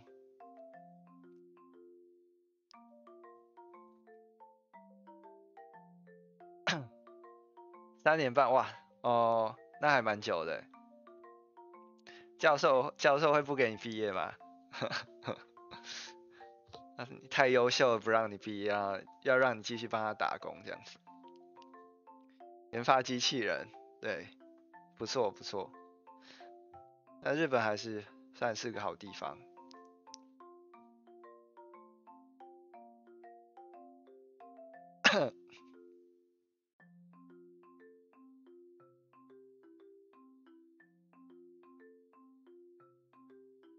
自动化解决方案，这是算机器学习的吗？自动化解决方案，自动化解决方案。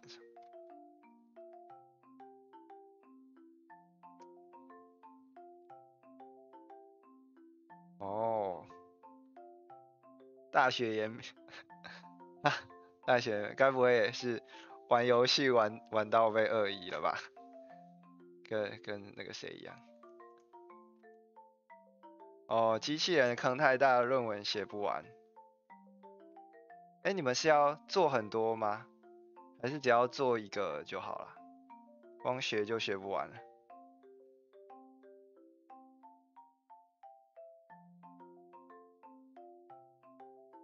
这个硕士的话，应该不用太多东西吧？只要写一个主题就好了。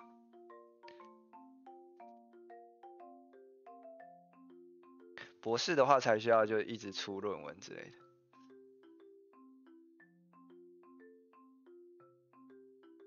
打电也有在做。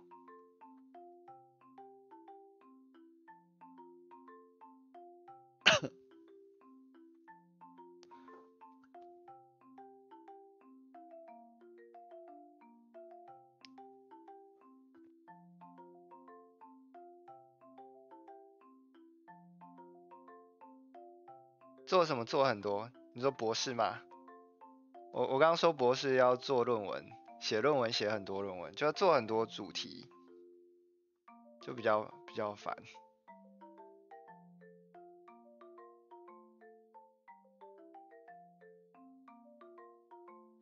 各种小意外，不是玩游戏。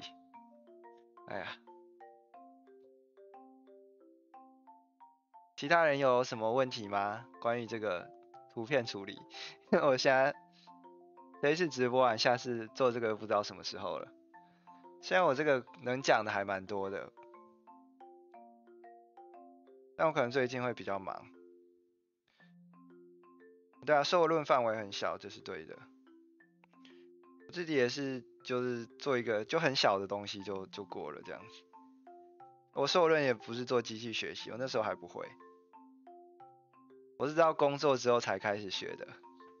之前做的都不知道，就是那种很传统的那种signal processing， 那叫什么中文？讯号处理是吗？1年研究不完哦。硕士不是2年吗？台湾的硕士的话，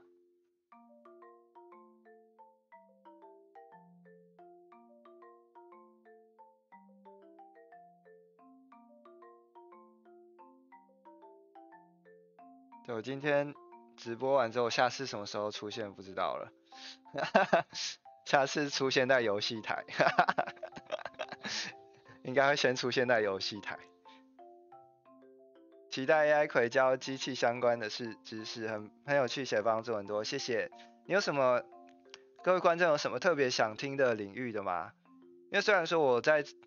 现在是比较集中在研究这个 NeRF 跟他的好伙伴，但其实就是之前我接触的蛮多的，比如说那你们各位最熟悉的那个嘛，那个就是图片的辨识是猫还是狗的，或者是像那种 semantic segmentation， 中文叫语义分割啦，就是一个像素呢，你要知道它是在什么，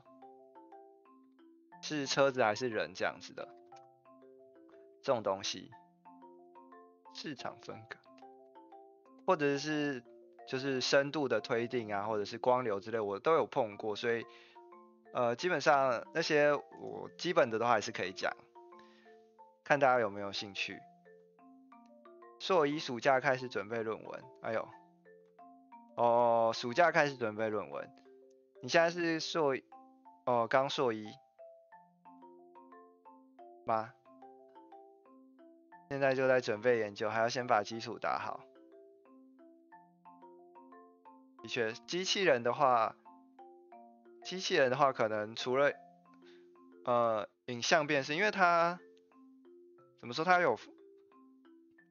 就是2个部分嘛，一个是实际的辨识，怎么说？对，从各种不同的感测器，比如说照相机啊，或是雷达，或者是你自己的那个测距仪 odometry 的那些仪器里面，你收集一些资讯，那这是第一步，然后你可能辨识周边有什么物体。那第2步是你要根据这些物体，比如说你侦测到前面有一个东西，然后你就要去把它拿起来。那这个控制的部分又是另外有需要学另外的东西。机器人就是这么的复杂。你现在大4，想听分割，哦，这个吗？的确，机器人的话，可能用的分割可能会比较多，或者是侦测吧。哦，硬体就要做很久了，对，硬体的部分也要自己来。まあ、新ビジョン、自分も興味あります。みやびさん、どの分野に興味がありますか？なんか、物体検出とか、このようなセマンティックセグメンテーション、あとはデプス推定などもたくさんあるんですよ。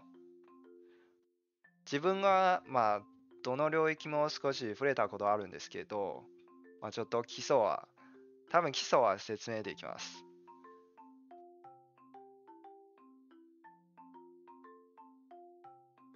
のね、あと、ポイントクラウドもあるし、これはあんまり詳しくないんですけど。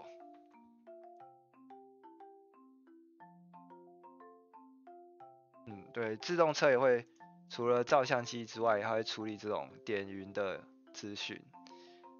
点云的话就有侦测啊，就是侦测3D 的那个车子，或者是像这样子 segmentation， 就知道哪边是路面，哪边是这个人行道，然后哪边是围墙这样子。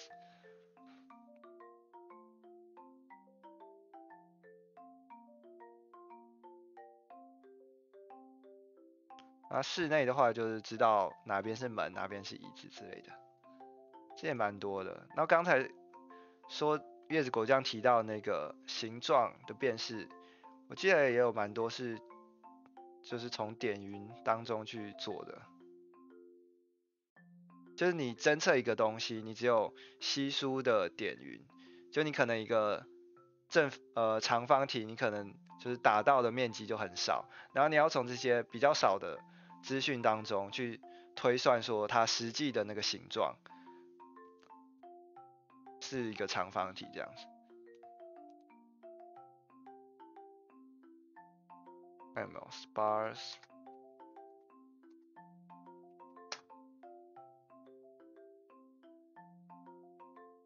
哦，对了，可能像是这样子，这个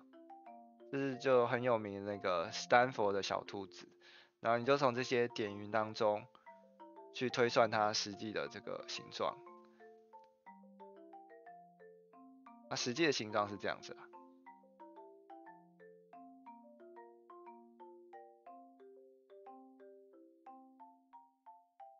我看过叶子果酱最近都在做硬体的部分，就常常发推特说完成度或心灵完成度是多少。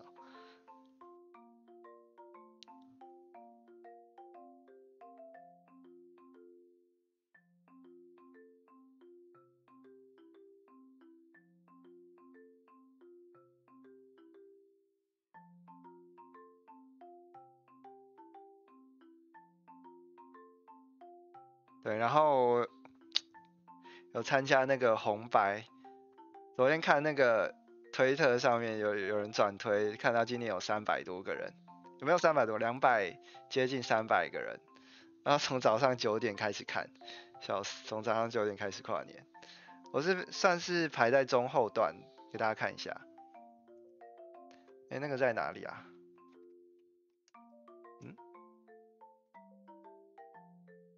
巴哈姆特。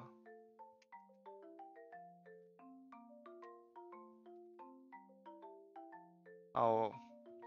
看一下红白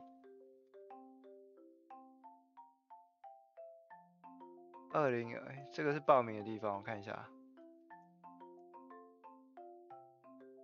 游戏基地，这种是有固定的算法吗？还是有固定？你说的刚才那些吗？刚才那些也有传统的算法，就是很简单的，就是你每一个点先把它就是用三角形的网格连起来，然后再慢慢的增加点，然后加上一些这个 regularizer， 让它的形状不要就是太凹凸不平，那就可以就是得到一个简易的那个3D 的图包这样子。机器学习的话，就最近就更多，就你训练从很多个稀疏的点云跟图片当中的对应，去训练说你要怎样把这个点云去做那个内插，然后让它的形状很平滑，然后再把它套用到最后的那个结果上面。对，我是参加这个，然后找了很久，发现我在这里左上角这里放大，放不了太大，开在新的 tab 好了，在这里这个，对，然后它超多人的，我看一下，我排在这个后面，大概中后段的部分，所以可能我觉得应该是在晚上，如果他最后一个表演的是在那个午夜的话，那我这个应该是在晚上的时候。那我这个影片当中也有用到 AI， 不是完全都没有，只有跳舞、唱歌、跳舞而已，也是有运用到这个 NeRF 的一个训练。如果大家当天有看到的话，可以想想看我是在哪里用到了这个 NeRF。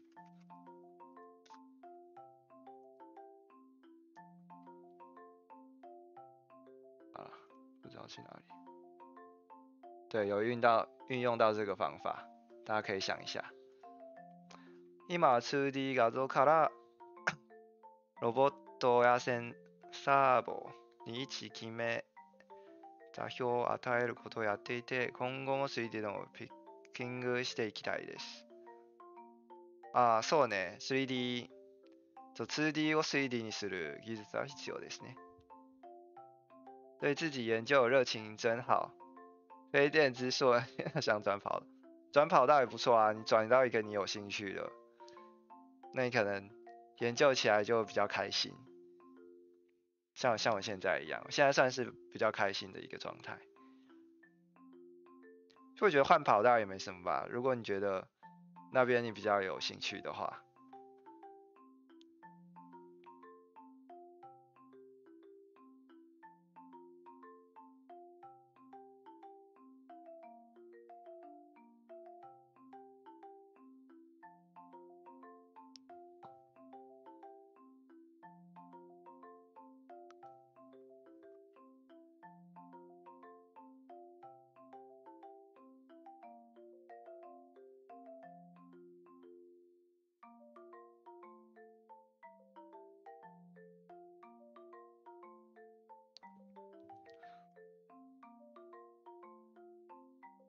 对，那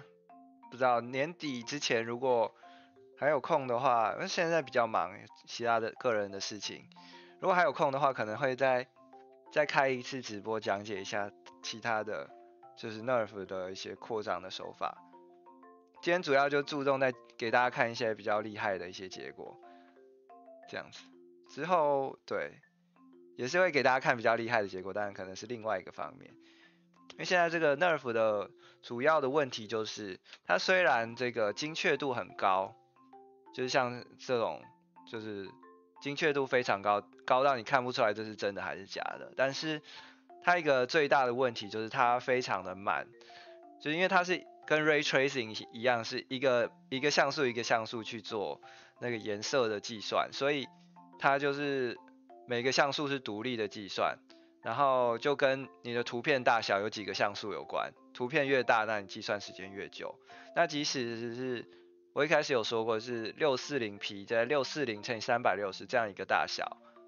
然后在我的 GPU， 我 GPU 算蛮好的，是2080 Ti 的。那其实在这种个人能用到比较好的 GPU 上面，它生成一张图片也需要跑就是30秒到1分钟，就非常慢。那要达成这个实时的应用，就是可能要达到至少20-30 FPS 吧。那这样子的话，又需要别的不同的技巧去让它加速。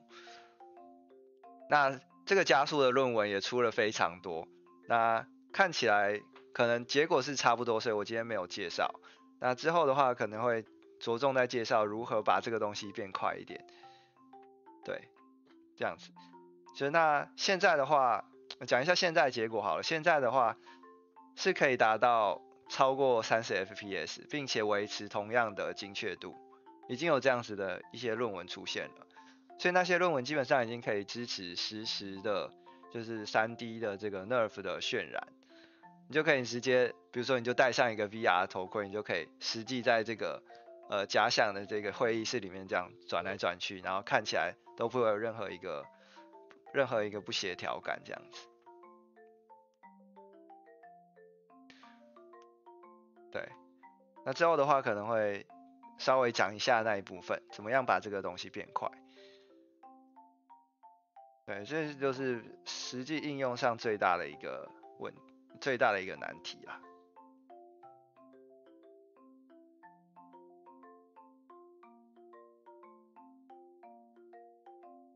然后现在还有人说，会不会以后这种用神经网络去推断，就是去计算3D 图形的方法，去计算图形的方法会不会取代现有的游戏引擎之类的？就是现在还是，就是你3D 要建模嘛，你先建立一个模型，然后放到一个场景里，然后用引擎把它算出来这样子。现在这种就是最一般的，应该也只有这种啦。那有人在想说，能不能就是把这些，我就不要3D 模型了，我全部都用神经网络，用神经网络当做我的3D 模型，放在那个场景里面，然后再用这个 NeRF 之类的方法呢，让它实时的去计算这个东西看起来是什么样子的，就已经厉害到这种程度，然后取代原本传统的方法。我是还抱着蛮正面的态度，我觉得可能之后再过不久就可以取代了吧。我是说这个怎么说，理论上方面，就是你实际生成的这个图片是真的可以跟你3D 建模出来的东西差不多的，但是实际你要把它做成一个软体，然后要让大家用，这个又是另外一个问题。硬体限制，哦，对对对，其实对你说的对，因为现在这个东西，对，即使要达到20-30 FPS 以上，就是现在最好的论文，它用的 GPU 也是蛮好的。对对对，如果你 GPU 不够好，应该也是跑不出来那么快。如果你只有 CPU 的话，对，这个也是要考虑的一个点。如果只有 CPU，然后又想要在 CPU 上跑这么快，那可能真的要非常那种 groundbreaking， 就是打破一切传统束缚的那种方法才有办法办到。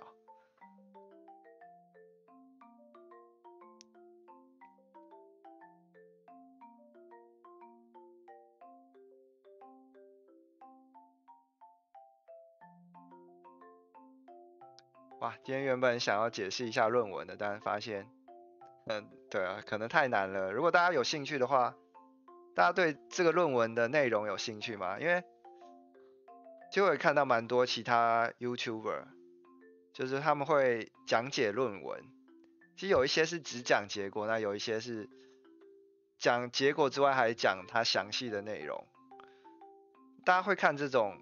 影片吗？我自己知道的也不多啦，知道那个 2 minutes paper，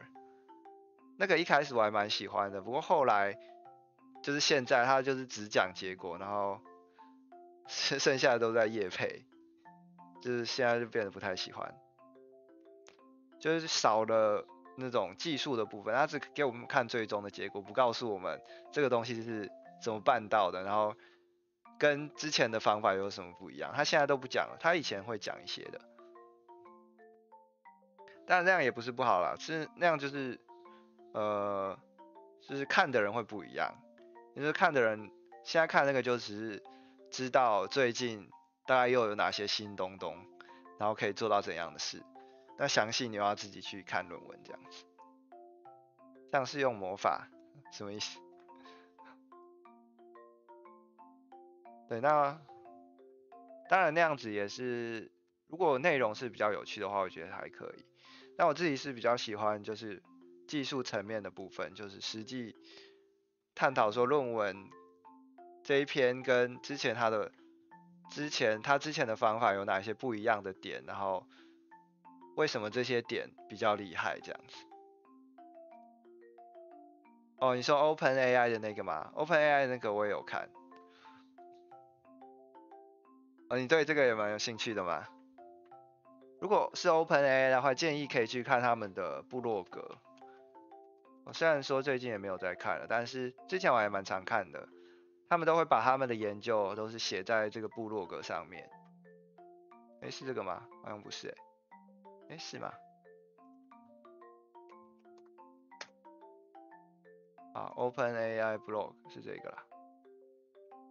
他们都会把他们研究写在这上面，然后这边的话就会多很多你在论文里面不一定看得到的东西。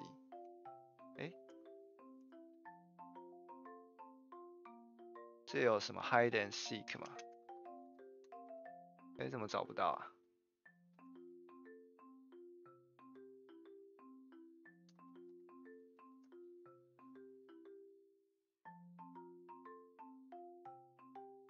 哦，对，这个，对，他论文里面就是图文并茂，我觉得他们这个做的还不错。有兴趣的话，也可以关注这个部落格这样子。对，最好玩的还是最后那些，就是找到一些 bug， 然后运用那些 bug 逃离 bug serving 之类，或者他直接跑到就是无限远的地方，然后让那个红色的小人追不到他，让他直接把这个东西推出去，然后这个的话运用 bug， 他直接跳进来这样子。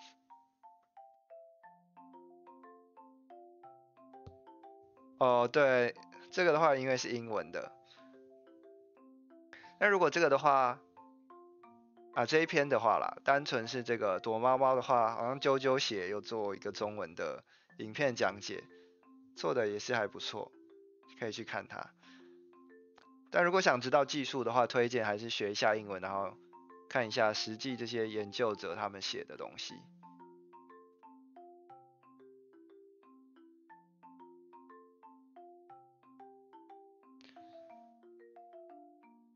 弹进实力不让我，但他们就是探索一切可能，然后找到这个。虽然我这个 AI 应该是更厉害，探索了几十亿次之类的，终于找到这个 bug。找 bug 专家，以后要推出游戏，先让 AI 玩一下，让他们找 bug。哎呀，我头又会挡到最右下角，所以我要放在这里。下次我要注意一下。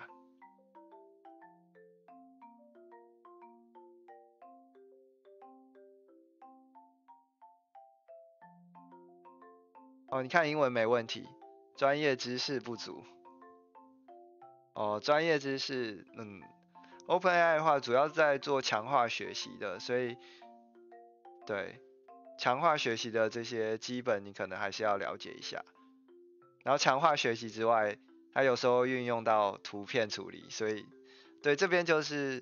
他们这个强化学习研究者他们所要知道的东西会比我们有更多一些。我们只需要知道图像处理的知识就好，他们还需要知道别的。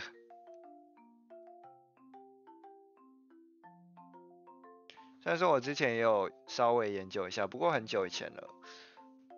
研究这个强化学习，那时候又做一个自动车小型的，那时候是 Unity， 不知道大家有没有知道这个东西？因为我有在用 Unity，所以我当时这个 ML Agents 这个包出来的时候，我是非常早就看到。那这个是让你可以在 Unity 的环境里面去做训练这个强化学习的agent，比如说你可以训练一个人去踢足球啊，或者是还有很多，比如说训练一只蜘蛛它去爬这样子的。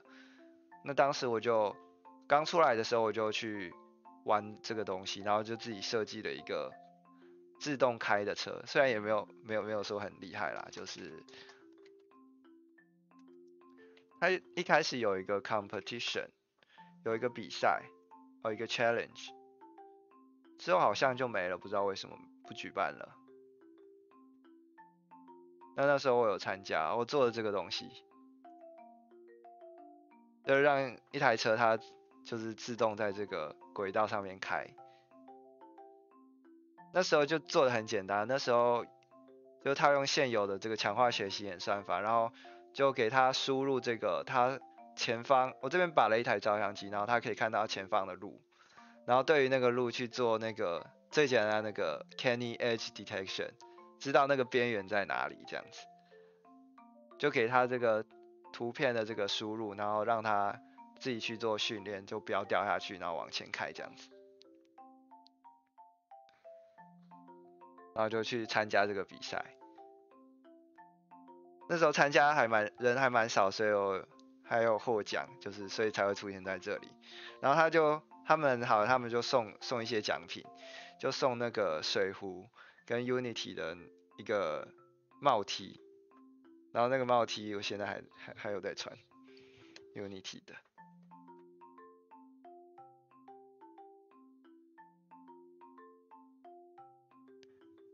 但不知道为什么他之后就没有举办了。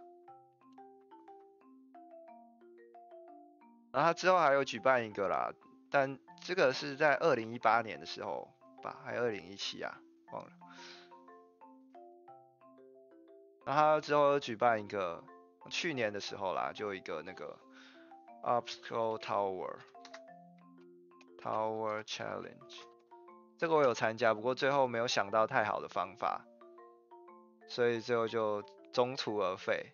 半途而废，讲错了啊，成语都讲错，完了。这个又更难了，这个是他们设计好的一个，就是闯关的一个环境，就你控制这个小人，然后要让他就是通过一道一道的门，然后去进到下一个关卡这样子。但自己人玩是非常快，几乎就是几秒就过一个房间这样子。但它的这个目的就是让你去训练一个 AI， 然后这个 AI 就要自己去做这个闯关动作，然后就很难。虽然我这个图像处理的部分是做到了，所以我可以侦测就是周围的这个环境，知道这个3D 的构造是怎样的。我那时候是训练一个辨识深度的神经网络，这是可以判断说路个旁边区块，路段，对，也不是 texture 啦，其实就是只是判断路跟就是不是路，就是给你看一下，再给你看一下，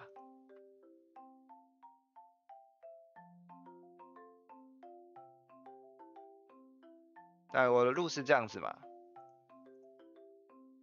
对，那实际看的话，因为照相机是，我实际放的照相机是在车子的前面，那我现在这个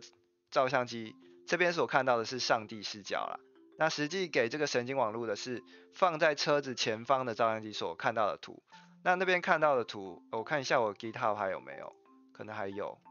那我现在那个很久以前的，所以我都没再更新了，但可能还存在。那时候所有东西都丢到一起，所以超级乱，我现在也不想去管它。在这里，那时候还做了好多，叫哪一个来着？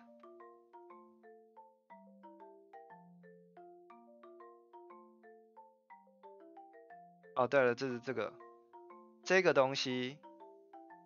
这个东西是放在车子前方照相机所拍到的图片，那就很明显嘛，这个中间就是路，然后旁边就是空的地方，就是会掉下去的。那我就是很简单用这个 Canny Edge Detection 这边，就 OpenCV 里面提供的一个函数，就是这个侦测边缘的一个演算法，然后就把这个侦测边缘，先做一个模糊化啦，模糊化之后再提取它的边缘，然后再把这个东西输入到这个神经网络里面，这样子。那这种即使是有一点弯的路也是没有问题这样子，或者是就你只看到的一边也可以这样子，然后就把这个当做神经网络的输入，然后去训练一个强化学习的 agent 这样子，然后最后它就可以成功的就是在这个跑道上不掉下去，完成整段这个赛程这样子。那时候我还有做什么行人辨识，超搞笑的，就自己丢一个 Unity 奖进去。这东西我直接这个就丢一个 Unity 奖进去，让它就是随机的一个方向随机走，然后让这个车子就如果侦测到的话，就好像是先停下来还是怎样，我忘了，先停下来让那个人走过去再继续开。这个的话，那时候是用这个 TensorFlow Object Detection， 就现有的东西，没想到它竟然还可以侦测到，那侦测到就直接用了这样子。哦对，那时候是什么侦测到之后，把那个人物的这个区块提取出来，然后还要 predict distance 什么的，对，就先预测它的距离。预测它的距离就很简单，我是看它下方这一条线，然后用一个什么，应该是 hard code 出来的，就是这个线是有 Y 坐标嘛，那 Y 越下面的话就是靠你越近这样子，那越上面就是离你越远，然后去预测它的距离，然后预测它的这个方向，比如说这样子的话就是朝左，那这个的话就是自己收集很多资料去做训练，然后再根据就是它的距离啊，然后它的方向去决定要继续开还是停下来，这种就是很搞笑的东西。这个我做了还蛮久的吧，因为那时候还没有工作，就整天在家就没事做，就在玩这个东西。Blur 的目的，Blur 的目的就是让那个边缘变得更明显，要不然就是如果不 Blur 的话，它可能这边都会出现 edge， 比如说这里之类的，就是只要有一点点的这个像素intensity 像素亮度的不同，它就会侦测到边缘，所以可能这边都会出现边缘。那 blur 的意思就是让它这个相邻的东西让它先平均一下，所以就是差太多的地方才会出现这个边缘，那差的不多的地方，比如说中间它的边缘就不会出来这样子。然后刚才讲到这个 obstacle tower challenge， 这个东西就更难了，然后就是当时就训练一个可以辨识深度的，那个我觉得还不错，它可以真的辨识到那个深度是近还是远，但最后没有真正成功让它就是训练出可以自己跑的那个强化学习的 agent， 只有那个训练出深度而已，不知道还有没有在这，可能没有，有这里面有东西吗？没有东西。好吧，可能最后这个东西只有在我的电脑里存在，所以现在没有办法给大家看。我最后没有完成，比较可惜。还是我 YouTube 有一些影片，之前好像有做一些影片。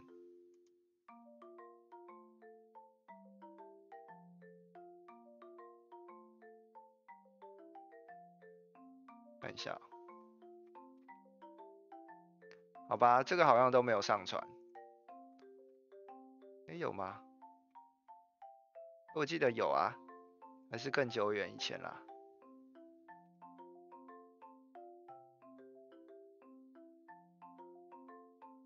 对啦，2019年，哇，好久以前了。对，这个时候我就是训练一个那个深度辨识的一个 AI，那个神经网络就可以判断说，比如说这样子的图形，就是这边的柱子是离我们比较近，然后这边的空间离我们比较远这样子。然后最后是想办法让他用这个讯息去跑，但是没有成功，比较可惜。然后后来就没有再玩了，后来就研究别的东西去了。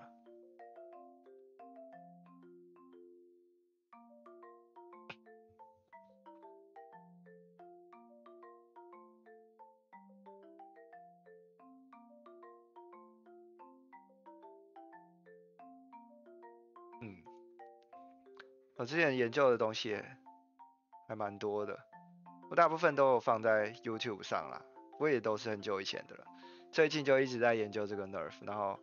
比比较少做影片，但有在做 GitHub， 所以你在 GitHub 上面还比较常找得到我。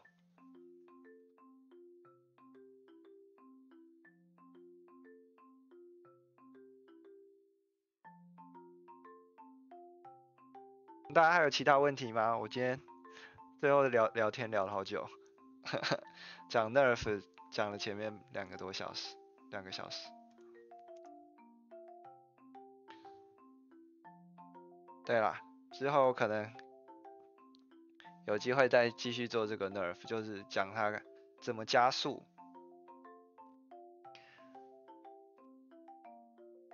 对，然后还除了这个之外，也有在研究怎么让我的这个 VTuber 做得更好。平常我直播都不是用只有一个头的，都是用一个真正的场景，就是 Unity 自己做的场景。今天没有用是因为，对，在这些大佬面前我显得太渺小，所以我觉得我不应该坐在那个王座上，我应该就是一个在旁边的头就好。但之后直播可能还是用回之前那个场景。对，电脑视觉方面会建议从什么开始学习呢？什么开始学习？怎么开始？我觉得你可以先从 OpenCV 开始学习。怎么说 ？OpenCV，你先从一个图片是怎么出来的开始学习，就是最基础的那个 Camera Matrix Calibration。你首先要知道这个是什么东西，你要知道，一个图片它是怎么样投影到一个3D 的点，它是怎么样投影到一个照相机上面的。你会有一个内部参数跟外部参数的矩阵，然后你通过这些矩阵，你才能把3D 的投影到2D。那这是照相机的成像原理，这个我觉得最好知道会比较好。然后接下来的话，你可能要知道一些 OpenCV 的一些简单的操作，比如说 Morphology。我用英文的好了，就是你一张图片呢，你怎么让它变粗变细，然后去掉这些噪声之类的，可能知道一下比较好。这些算是就是跟深度学习都没关，就是最简单的这些图片处理的方式，比如说像我刚才那个edge detection， 那个也没有用到任何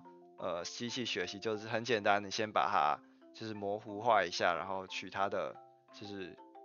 边缘这样子。那当你这些会了之后，如果你要学深度学习的话，那比如说你就从最简单的那个 MNIST 开始，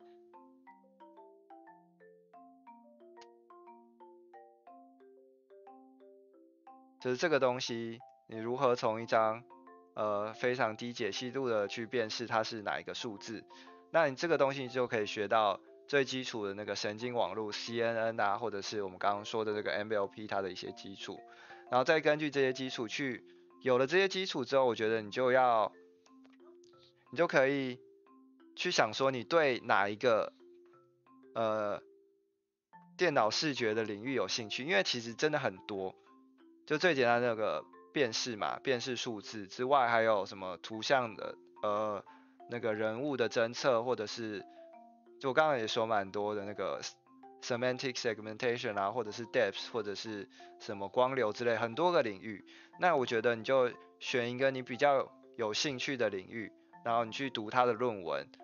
那读他的论文之外呢，也就是找一些 GitHub 上面的东西，比如说我最近有兴趣的是这个 Multi-View Stereo。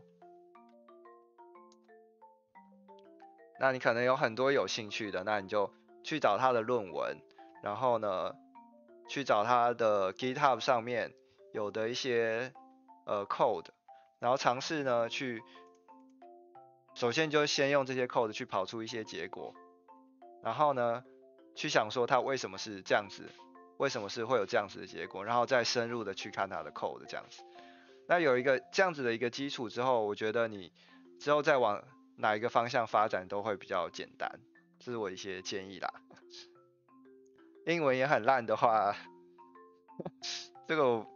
就是你可能要就多看一些，就是关于这方面的英文的 YouTuber 之类的这些程式方面。我自己知道的是，我之前蛮常看这个 Sendex， 我之前还蛮常看他的影片。那他的话，他的范围还蛮广的。那他也有做很多电脑视觉的影片，我觉得你也可以去看他的。那好处是应该是这边都有字幕，你就可以看字幕。那你要是听不懂的话，你就去查那个字是什么意思这样子。然后还有谁啊？我大概之前比较常看他的，那还有看那个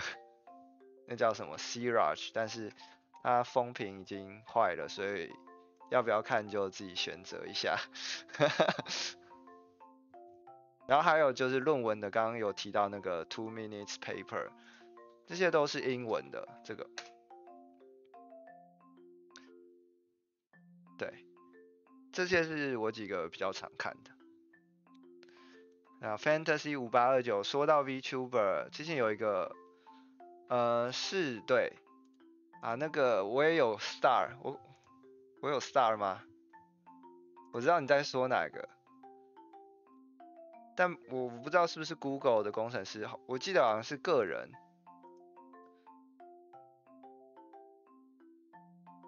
是一个不知道他是 freelancer 还是就是闲暇时间做的，是一张图片，对，一张图片，是不是这个啊？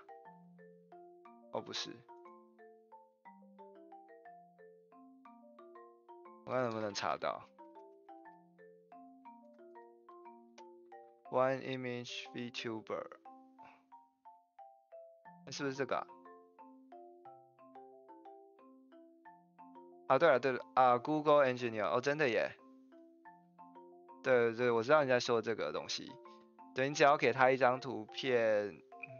啊，Talking Head Anime 2， 想起来，对对对，他就可以，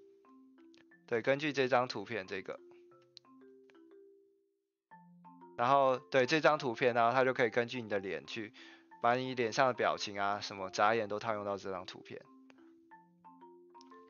Master Spark 这个人我不太了解他，其实视觉是否要考虑到 sensor 非纯让，我觉得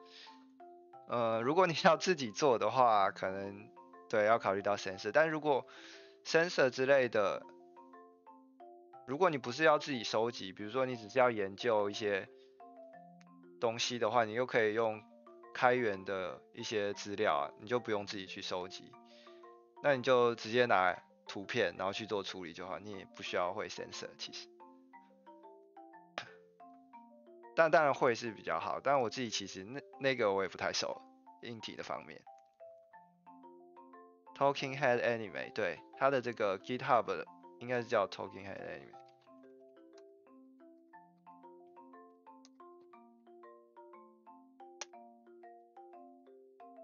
对对对，这个，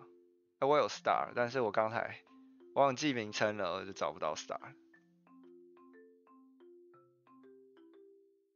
这是1，应该有2，对对对2。啊2我就没有 Star 了，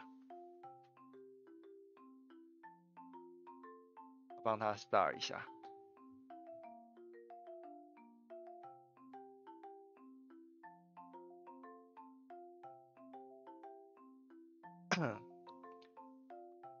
对，但我自己还是比较喜欢现在的，现在我这个角色，因为它是3D 的，3D 的话就做的事情比较多，就很简单，就套到 Unity 里面，然后就可以做比较多事情，比如说走来走去啊之类的，或者是全身动捕，如果有的话，我现在还没有，有的话就可以自己控制整个人，但现在好像也有很多，也不能说很多，有一些就是它可以只通过一个照相机就可以判断全身的那个姿势，我自己是还没有尝试过。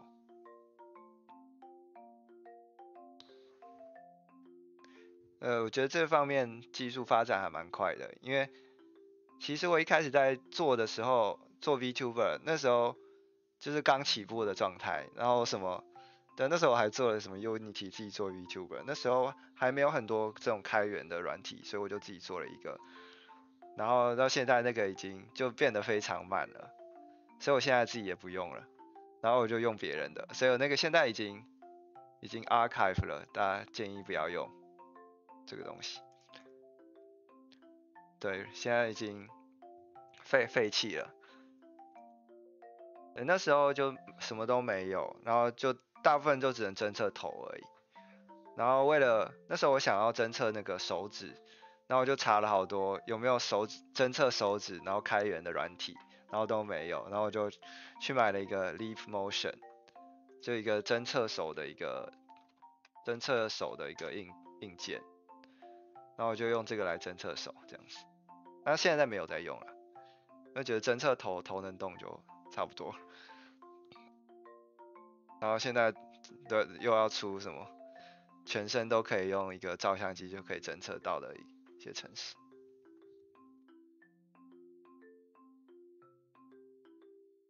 对啊，进步很快。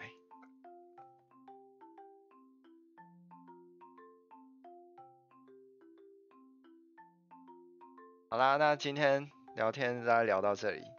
现在这边很晚了，11点多了，差不多要睡觉了。那各位如果有问题的话，之后直播的时候再问我，或者在下面留言，我都会看哦。那今天的话就谢谢大家的参与，那我们下次再见喽。